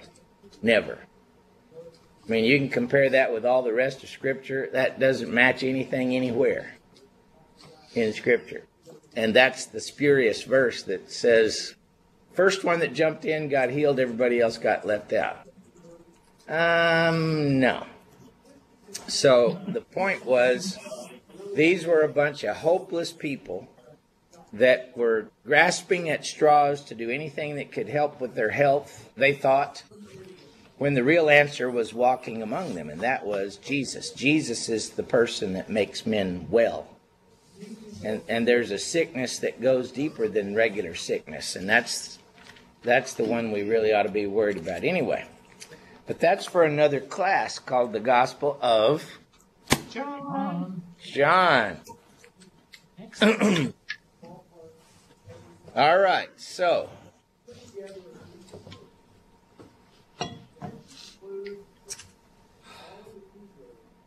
let me make a couple of comments here about textual criticism. Let me see even if I might be able to surf a little bit here on this machine. I may not be able to, we'll see.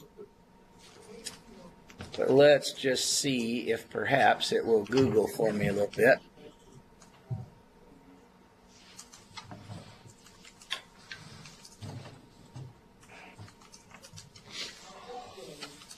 He don't want to. Well, how many of you are ever on the internet or on Facebook and you run into a site called Gospel Preachers? Yeah. And do some of you? There's another site that's kind of related to that. It's called Greek Studies or Greek Studies for Ministers in Churches of Christ or something like that. Anybody familiar with that? That's on Facebook? Yeah. It's kind of a closed group, but anyway, there's a certain one of our schools of preaching that's sort of highly represented in that number of people, and they're very pro King James, and they're always touting the virtues of the Textus Receptus as the text we ought to follow and everything like that. And they make a lot of comments on there. But a lot of their comments are not very well informed with the whole picture. So you need to be careful about being taken in with those comments. The fact of the matter is the entire scholarly world is examining the scientific evidence of the nearly 6,000 manuscripts we have, and they're in virtual agreement. There's a couple of weirdos in there that don't, but the evidence points to the fact that the critical Greek text that is represented in the UBS or the latest version of Nestle's is about 99-point-something% accurate to the original. And that's really not a matter of faith, that's a matter of science. So we have an extremely accurate Greek text of the New Testament. Not because of professional scribes like the Hebrews had with the Masorah, but because of the sheer mass of physical evidence we have for the text from all over the world and from all different centuries of time and everything, that we can with very close to certainty restore the text of the New Testament, which is what we have in this printed Greek Bible. Now, the amazing thing is, and this is truly providential, that even though Erasmus and company only had about 6 manuscripts, the amazing thing is that the majority text, what we would call today the Textus Receptus, was still about 95% accurate to the original, which is incredible. And most of the variant readings in the majority text don't change anything about what the text actually means. For example, this one that we were looking at, the difference between humon, which means of you, and humon amen, of you amen, or of you always amen. I mean, there's no difference in meaning. There's no change. There's nothing that makes any difference here, if this was the reading or that was the reading. Or like in the end of the Gospel of Luke, it says blessing God or blessing and praising God. What difference does it make? It doesn't change the meaning of the passage. It doesn't change what we teach. He works all things or God works all things. That doesn't change the meaning of the text. It doesn't change the doctrine that we teach. There are these very few exceptions that really don't change much either. They just are marginal glosses that got in, like the confession of the eunuch, which that same thing could be taught from other passages. The woman taken in adultery, that's a marginal gloss. But that's all included in this 5% variance. See?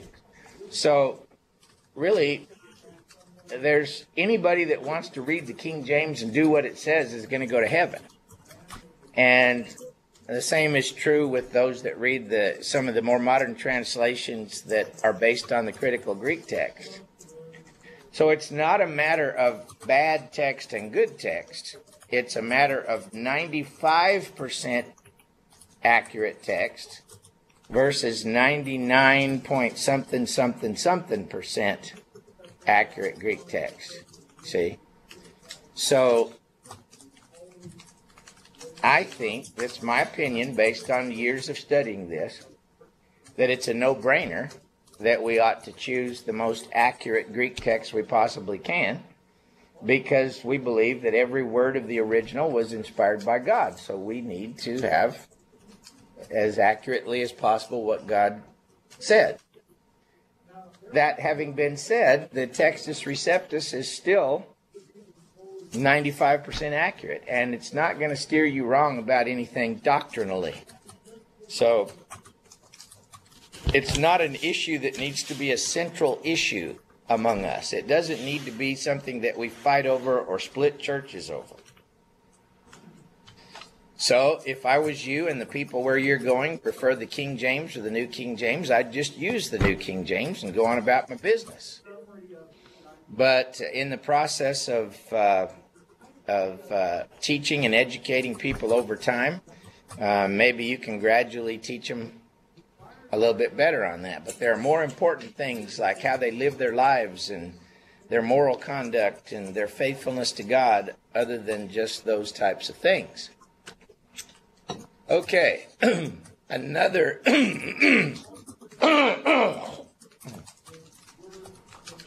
class of information I want you to consider is the quotations of the fathers that support the text of the New Testament. If you look at this reading up here, we've got in the third line, at the end of the line, we've got Theophilus, Clement, Origen. According to some Greek manuscripts, Origen, some Latin manuscripts according to Origen, Athanasius, Basil, Chrysostom, Jerome according to some Greek manuscripts, Theodoret, Antiochus, John of Damascus, Pseudo-Ecumenicus, Theophylact. These are all church fathers that quote this particular passage and have a certain reading here. Now, we said before that if we didn't have a single Greek manuscript, we could almost reconstruct the New Testament by quotations from the church fathers. So evidence from the church fathers is important. But here's the problem when it comes to evidence from the church fathers. This is important if you're ever going to discuss this with somebody. The textual evidence, for example, that we have for the writings of Jerome. See, Jerome is actually an ancient document written in manuscript form. So what actual manuscripts do we have of Jerome's writings? Well, what you'll usually find when you study the actual writings of the church fathers in Greek or Latin is that the only manuscripts that we really have that still exist of this writer's writings date from like the 11th, 12th, 13th, 15th century. So even though we have Jerome, who lived in the 4th century, the manuscript copies of Jerome that we have are from the 11th or 12th century. And you'll find that usually across the board for these church fathers. So what happens is you have to do textual criticism all over again with the writings of the church fathers, just like you have to do with the New Testament. So when you're using church father support for a particular reading, you have to ask, but how much manuscript support do we have for that church father? Am I making myself clear or not? Yeah, the church father lived earlier, but the only evidence we have is much later. Yeah, in other words, just like we have manuscripts of the New Testament, we have manuscripts of the writings of that church father. But the manuscripts that we have of the fathers are usually much later.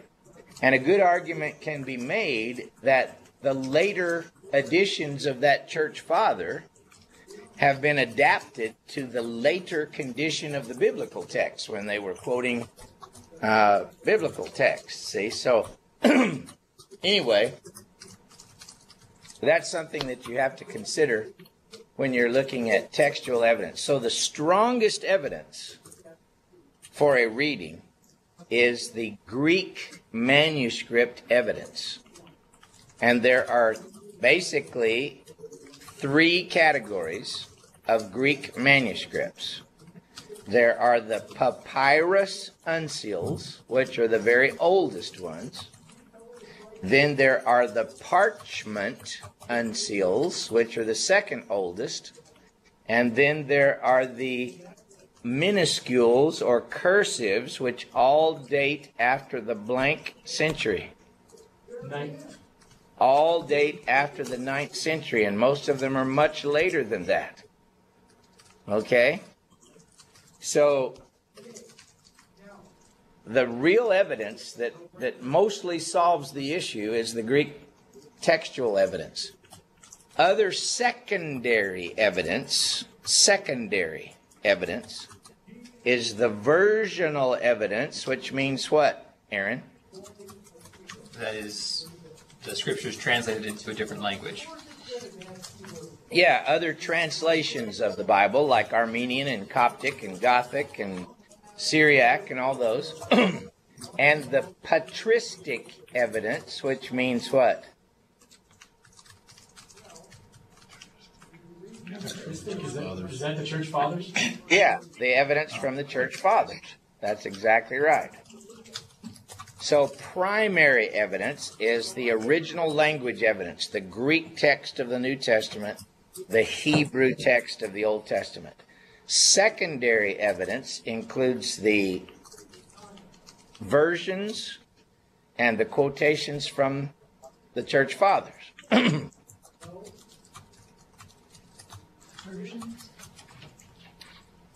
versions, meaning translations, and the quotations from the church fathers. Now on this one, I want you to answer primary, versional, or patristic. Patristic means church fathers. So, like when we look at manuscript Vaticanus right here, what kind of evidence is that? That's going to be secondary. No. That's primary. That's primary because Vaticanus is a Greek unsealed manuscript. What about when we look at manuscript 326 right here? Primary or secondary? Primary. Primary. That is Greek cursive evidence. What about when we get down here to, I lost my mouse, there he is. When we get over here to this Old Latin group of manuscripts, what kind of evidence is that? That's going to be secondary.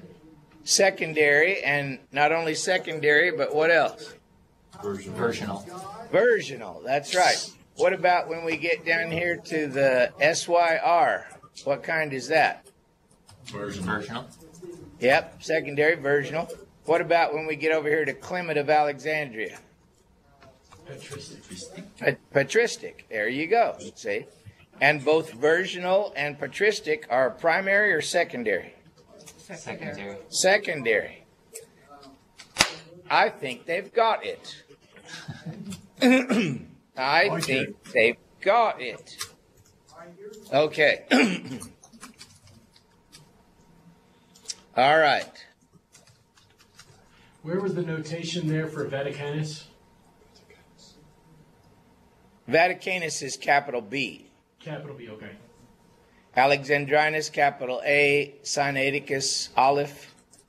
This is depending on whether you're in Paul or the Gospels, Beza or Claromontanus. And this is Mount Athos Laure. You know, each of these has a history. You don't have to know the names of all of these. You probably ought to know Sinaiticus and Vaticanus and Alexandrinus. Okay. Also, you know, when you're looking at church fathers, not all church fathers are equal because some church fathers are earlier in date than others. Obviously, the earlier ones are important, especially if we have a relatively early text of those fathers.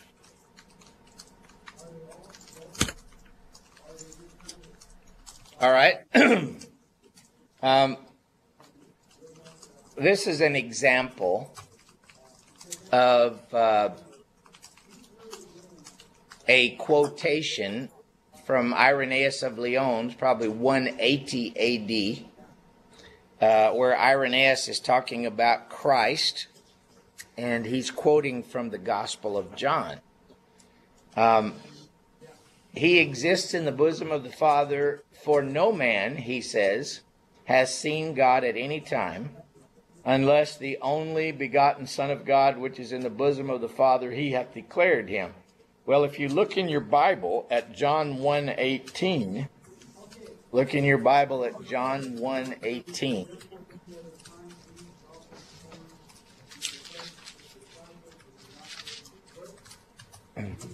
Read me John 1:18 in yours there, Ben. No one has seen God at any time. The only begotten God who is in the bosom of the Father, he has explained him. All right, so you see the quotation here on the screen from Irenaeus. You can clearly see that he's trying to quote from John 1:18 as you read this passage. All right, so again, in the time of Irenaeus, there were no chapters and verses. So he doesn't say John 1:18. He just quotes the words out of the Gospel of John, which we know as John 1:18. Okay? And you have over and over and over and over again this type of phenomenon in the church fathers. So if we want to compare what we know about the text of John 18 to the text of John 1:18 to the text of Irenaeus, we can say, well, yeah, Irenaeus was reading a text pretty much like the one we've got at John 1:18. And by the way, there is a series of critical texts of the church fathers which we used to have to work with. It's called Patrologia Graeca. You don't have to write that down. It just means the Greek fathers. And the text of Irenaeus is in Greek. So since it's in Greek, and you can compare the Greek text of Irenaeus with the Greek text of John, that makes really good comparison. Then the Latin fathers, some of the Latin fathers, of course, they originally wrote in Latin, and that's called Patrologia Latinae, the Latin fathers, and they have the Latin text that you compare with the Greek text or whatever. So there's a lot involved with all this stuff, which I don't spend my time worrying about it usually. I know some about it because I've studied this, teaching this class for years and years, but I don't spend my days and nights worrying about this stuff because I'm preaching the Word and trying to help people go to heaven. But I know what to say when somebody asks me about this stuff. And I'm trying to get you up to the point where you can at least talk to some people who have questions in all these areas. All right, so I know we go 90 miles an hour sometimes, so let's just take a breath here. And let's see what questions some of you may want to ask about some of the stuff we've covered today. Just stuff that you've thought of, that what about this or what about that? I had some of those, but they went away. We helped answer them as we talked about things, maybe? No, they just got shoved out because there was more information. Okay. I was like, well, it must not be important. The great See, split of Owen. And one of the problems in this class is I'm throwing so much new information at you, just, in piles. It's hard to digest a lot of this. Go ahead, Brother Jeremiah. About the notes that you gave us about reading the textual apparatus and understanding it, I have those in a separate document because you said this is for the test. And when you say that, I go to a separate document. Are you going to want that information in our notebook as well? Sure. And I was just telling you that one of the things I want to teach you in the transmission section of this class is just kind of basically, at the very most basic level, of how to take a look at the footnote in the Greek New Testament and have some appreciation of the evidence that supports those different kinds of readings.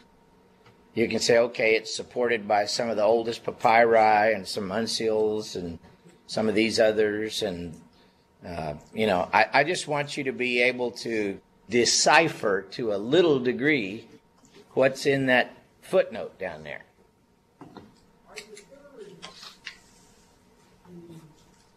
Aaron, do you have a hand up? Yes, sir. When it comes to the authenticity of the church fathers, their writings, I suppose one could look at the manuscripts from the time that the church fathers were writing in and compare their quotations with the manuscripts that we have from that time period, and then compare it with the manuscripts from the time period that the manuscript was actually copied in, and see kind of who influenced who. Are you familiar with any work that has been done in that area? Not really. You're right, but for most of us, like in preaching, that takes us into so much deep water, so far away from the business of what we're really about, that to really get any good at it, you'd have to waste a lot of time at it. That's the way I look at it. But there are some people, and I'll tell you who one of them would be. Everett Ferguson, who is quite aged right now and is an expert in the church fathers, Dr. Everett Ferguson. Wonderful, kind man. He is extremely knowledgeable in the church fathers, in the original languages and stuff, and he would know about that kind of thing. But as far as me, I don't know squat about that kind of thing. Okay. But you at least grasp the complexity of it, because when you cite, here's what the church father says, you have to then ask the question, how much actual textual evidence do we have for the text of that church father? Right. So it's more complicated than that. And a lot of times these guys that hawk the Textus Receptus, they don't say that. They don't go into that when they cite some evidence from a church father. They say, well, Jerome says, but they don't tell you that the only manuscript they've got which supports that is from the 13th century or something. Yeah. So anyway, anybody else want to bring up anything we've talked about here? Considering Yep. some of the symbols, Yep. you showed us one that had a C superscript. Yeah, that meant a The correct asterisk is original. C is copier. corrector. A corrector. But Now then they might say C2. That means the second corrector. So there were some that just had a numeral superscript. yeah, Without the C. That just means the second corrector. yeah, well? yeah. Let me Okay. see if I can find an example of this back here in an actual manuscript.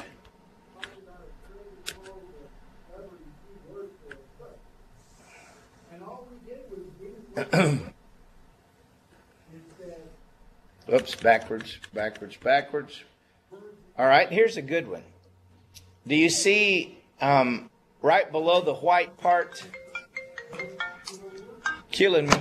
Do you see right below the white part and the line ends, and right under there you can see something written in between the lines right there?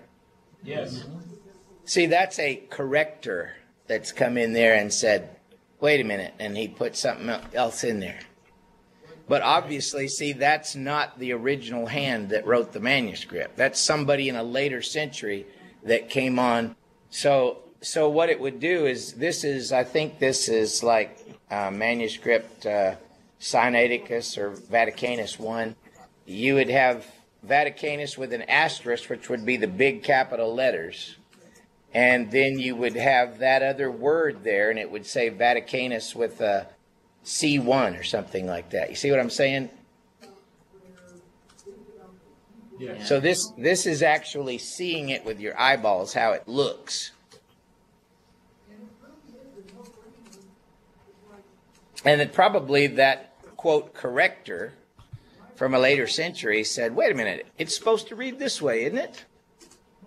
And so he goes back to this older manuscripts and he writes what his later manuscript says right there.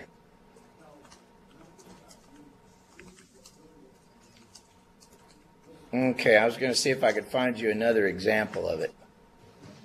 So the higher the numerical value there, the more suspect it would become. Yeah, well, it simply means, it depends, but it simply means like the second or third corrector, that there was confusion in the textual tradition and these guys were trying to make it like whatever they thought it should be. Okay. And only people who really know the real history of manuscripts and their dates could sort that out. Well, I don't see any other readily available examples here.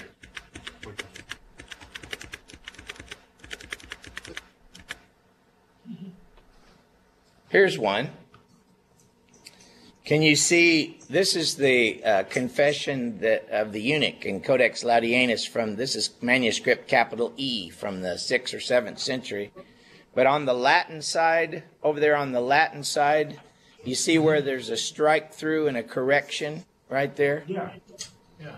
So see, that would be IT, and it would have the little E for Laudianus, and then it would have a C out beside it, corrector or something like that. Wow. So that would be like 1, 2, like 3 different levels of superscription, or 4? Something like that, yeah. Wow. But people that study this stuff all the time, they're used to it. See, and it's just like 1Q Deuteronomy A. They're used to that kind of stuff, and they read the shorthand and they just roll with the flow.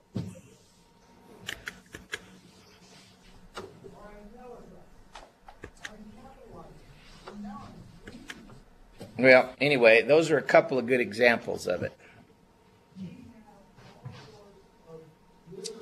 All right, let me get down to the end of this. We're almost to the end of the transmission thing.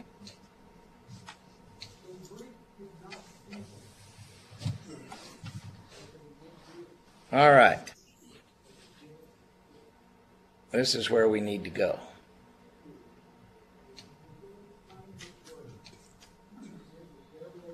So, in the late medieval years, like we're talking about the 1400s, like when the printing press was just being introduced and most people still had manuscript books.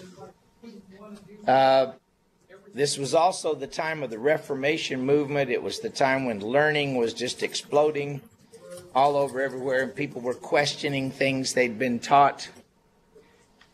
And the reason for this was the Crusades. The Crusades began in the latter part of the 11th century and into the 12th, the 13th century, where it was the battle to take the Holy Land back from the Muslims and recapture Jerusalem.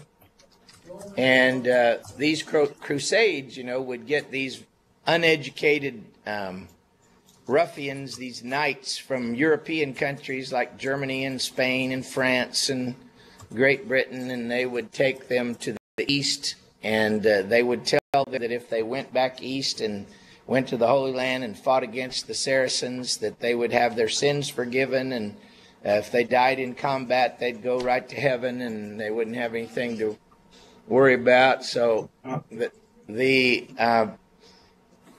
purpose of these was to reclaim and protect the city of Jerusalem and the Holy Land. And so there's a great movie that I enjoyed. It's called The Kingdom of Heaven with Orlando Bloom. It's a really good movie about the Crusades and the battle for Jerusalem. But what happened was these things happened over and over again for a series of 2 or 3 centuries, and every time they went to the east, they brought back stuff that ended up bringing more knowledge and more learning into the West. Everything from astronomy to ancient Greek literature to philosophy to manuscripts of the Bible, etc. And what happened was, in Europe, the result of this was the rise of the universities.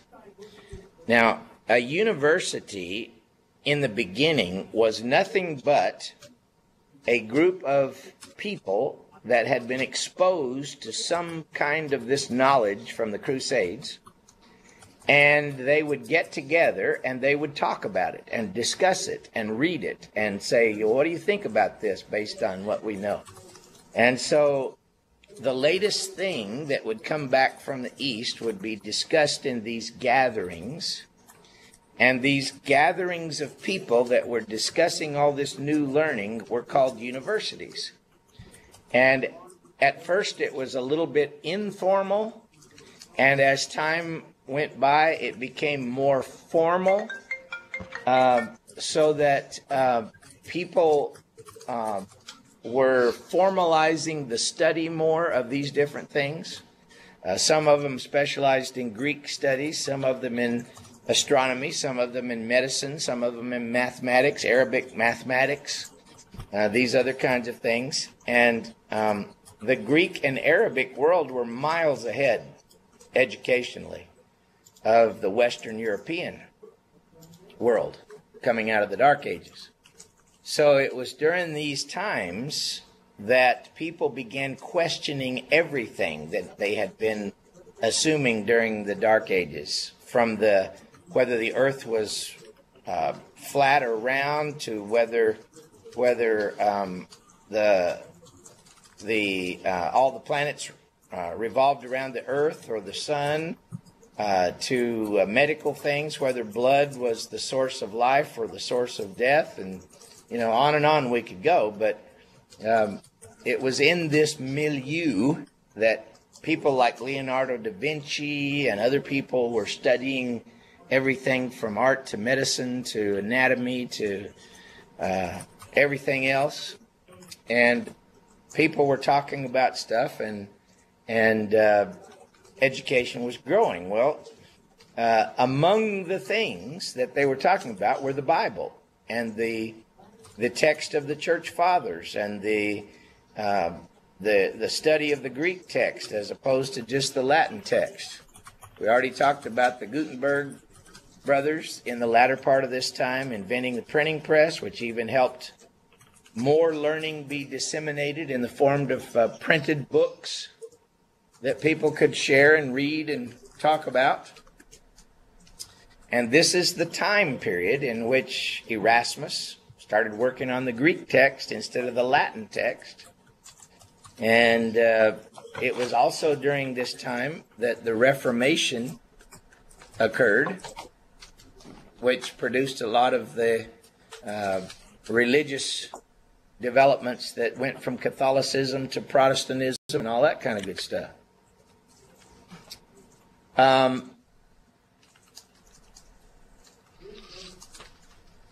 Notice, I thought this is a really cool picture here. This is Erasmus's Greek text with the Latin text next to it. But see the triangular part at the top that's kind of the title stuff? If you look at the part that's in the brighter, that's not shadowed, it says faithful recognition of, and then the 1, 2, 3, fourth line from the bottom, Erasmus of Rotterdam, and then it says Sacrae Theologiae Professorum, professor of sacred theology. See? And he's the one that's produced this text that's now printed in this. You see where I'm talking about up there? Yeah. Yes.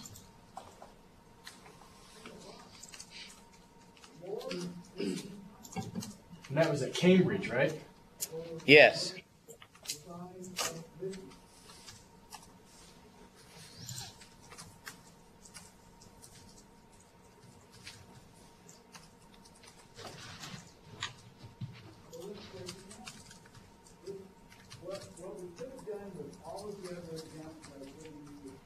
Here you've got his Greek and Latin in the Greek side. In arche ein ho logos. In the beginning was the Word.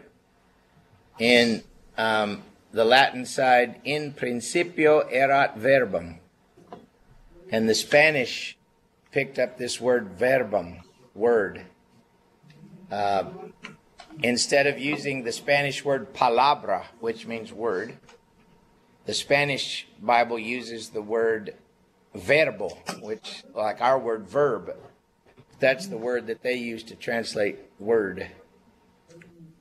Here's what I was looking for a little bit ago. I don't know how I found it, accidentally. In the first edition in 1516 of Erasmus's printed Greek New Testament, this is the way he wrote 1 John 5:7. And if you start at the top there, hote, because, trace, there are three hoi marturuntis that bear witness, second line, second word, to pneuma, the spirit, kai to hudor, and the water, kai to haima, and the blood. And these three agree in one. See, that is the way it is in the critical Greek text. Without the addition. See, he doesn't write in this one, there are three that bear witness in heaven, the Father, the Word, and the Holy Spirit. And these three agree in one. And there are three that bear witness in earth. He doesn't do that. He just puts the short version like we have in the critical Greek text. But several years later, in his third edition, after they cooked up that fake manuscript for him, here's what he writes. There are three that bear witness inside the box in heaven. See the word heaven there on the second line inside the box? Urano. See it? Yep. Yes. And then right after the word heaven, the Father, the Word, and the Holy Spirit. And these three agree in one. And then on the last of the third line there, there are three that mar to runtes on the earth. There are three that bear witness on the earth. And then you have the Spirit and the water and the blood. See how he changed it to add the stuff in the third edition? So I find this very cool. You know, all these guys that love Erasmus and the Textus Receptus, I say, but what about this right here? And what made him add it right here later on? So interesting, huh? I couldn't pass up making that slide.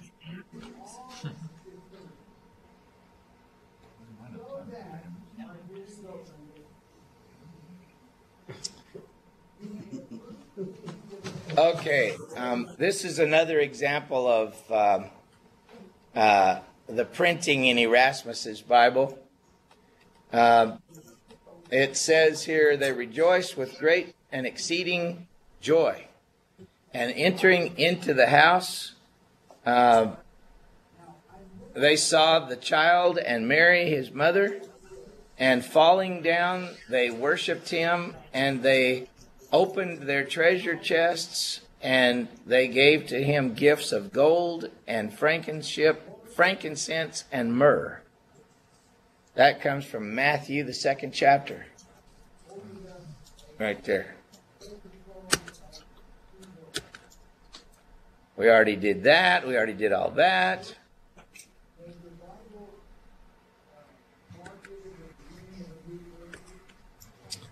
Okay. So, we're going to take you up almost to the end. This little dude here is Constantine von Tischendorf. And in the 1800s, he was hot after manuscripts. He was all over the world trying to find Greek manuscripts of the Bible. He's the one that found Sinaiticus in the monastery of St. Catherine on his various travels through Egypt and Palestine and all this stuff. And he developed a critical Greek text of the New Testament that was one of the earlier ones. And then we had, in the 1800s, we had Brookfoss Westcott and Fenton John Anthony Hort, the two great textual scholars that studied manuscript after manuscript after manuscript that Tischendorf and others put together. And they came up with the observed proclivities of scribes.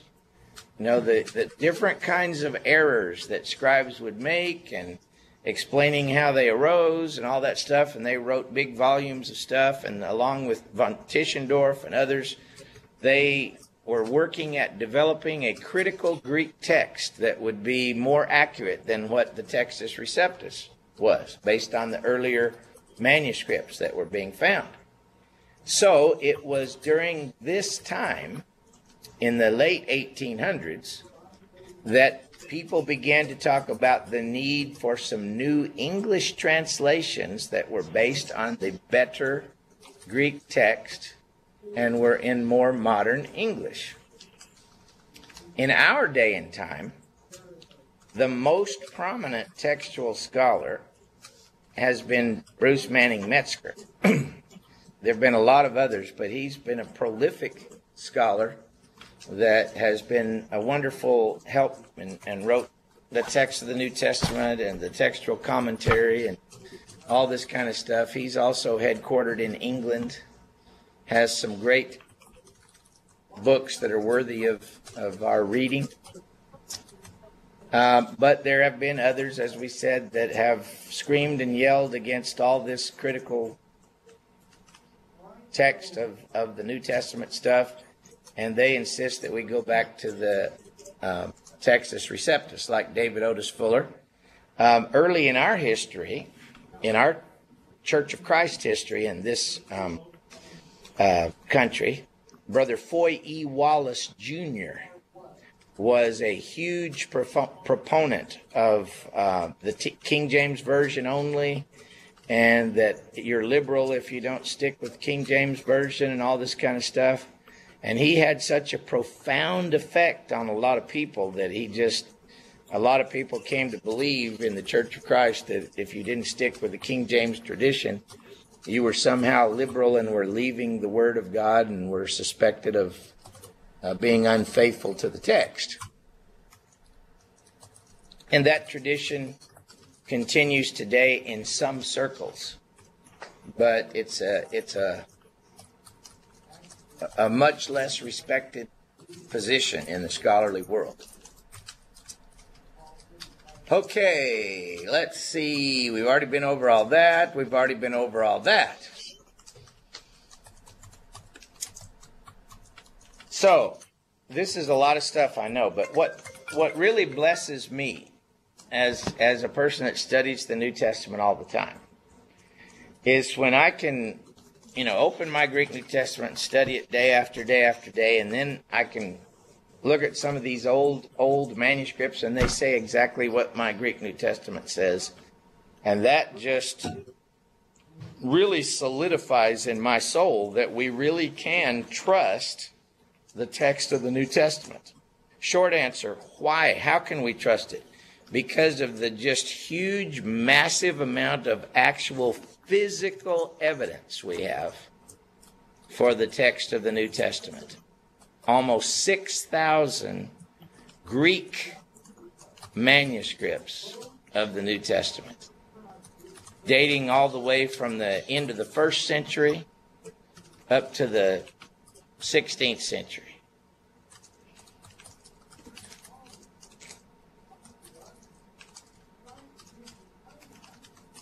Okay, we already did that.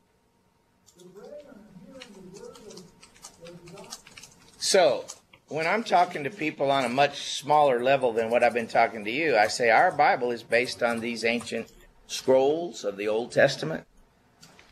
It's based on these things that are the Dead Sea Scrolls and things that are held in libraries all over the world. It's based on these ancient papyrus documents like P66 and P75 and P46, It's based on all these versions like Coptic and Ethiopic. All of these translations over the ages, And we have those ancient manuscripts translated in our translations today. So I end up telling them that as long as they've got one of any number of translations that's actually a translation, they don't have to worry about whether it really is the original. What they need to do is just do what it says. And I try to affirm to them that we really can have a great deal of confidence in the transmission of the text of the Bible.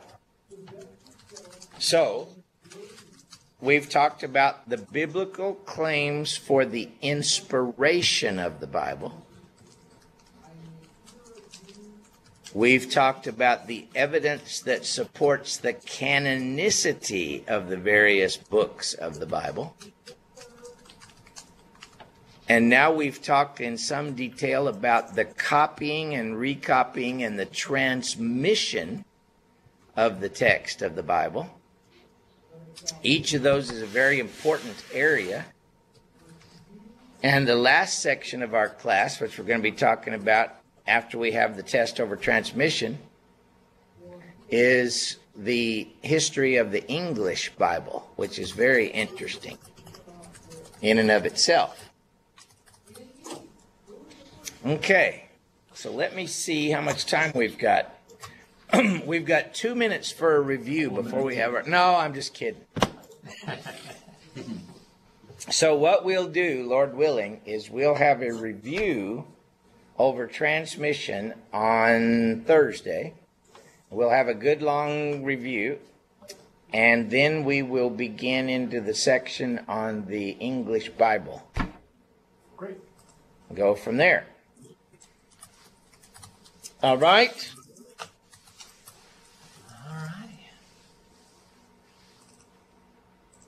Oh, by the way, I always like to end this section with this because God really has kept his promise.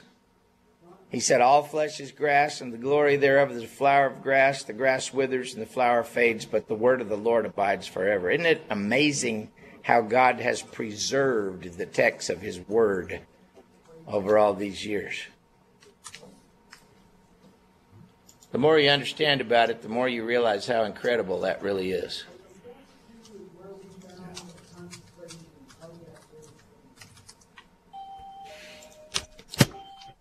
All right, guys and girls, we'll see you.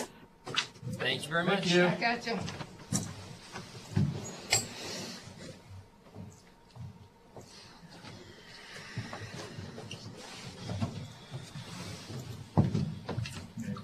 We still have to build a dealership. Oh, sorry. I meant to tell you earlier. I'm gonna go in the morning. Okay. Drop it off. So I'll probably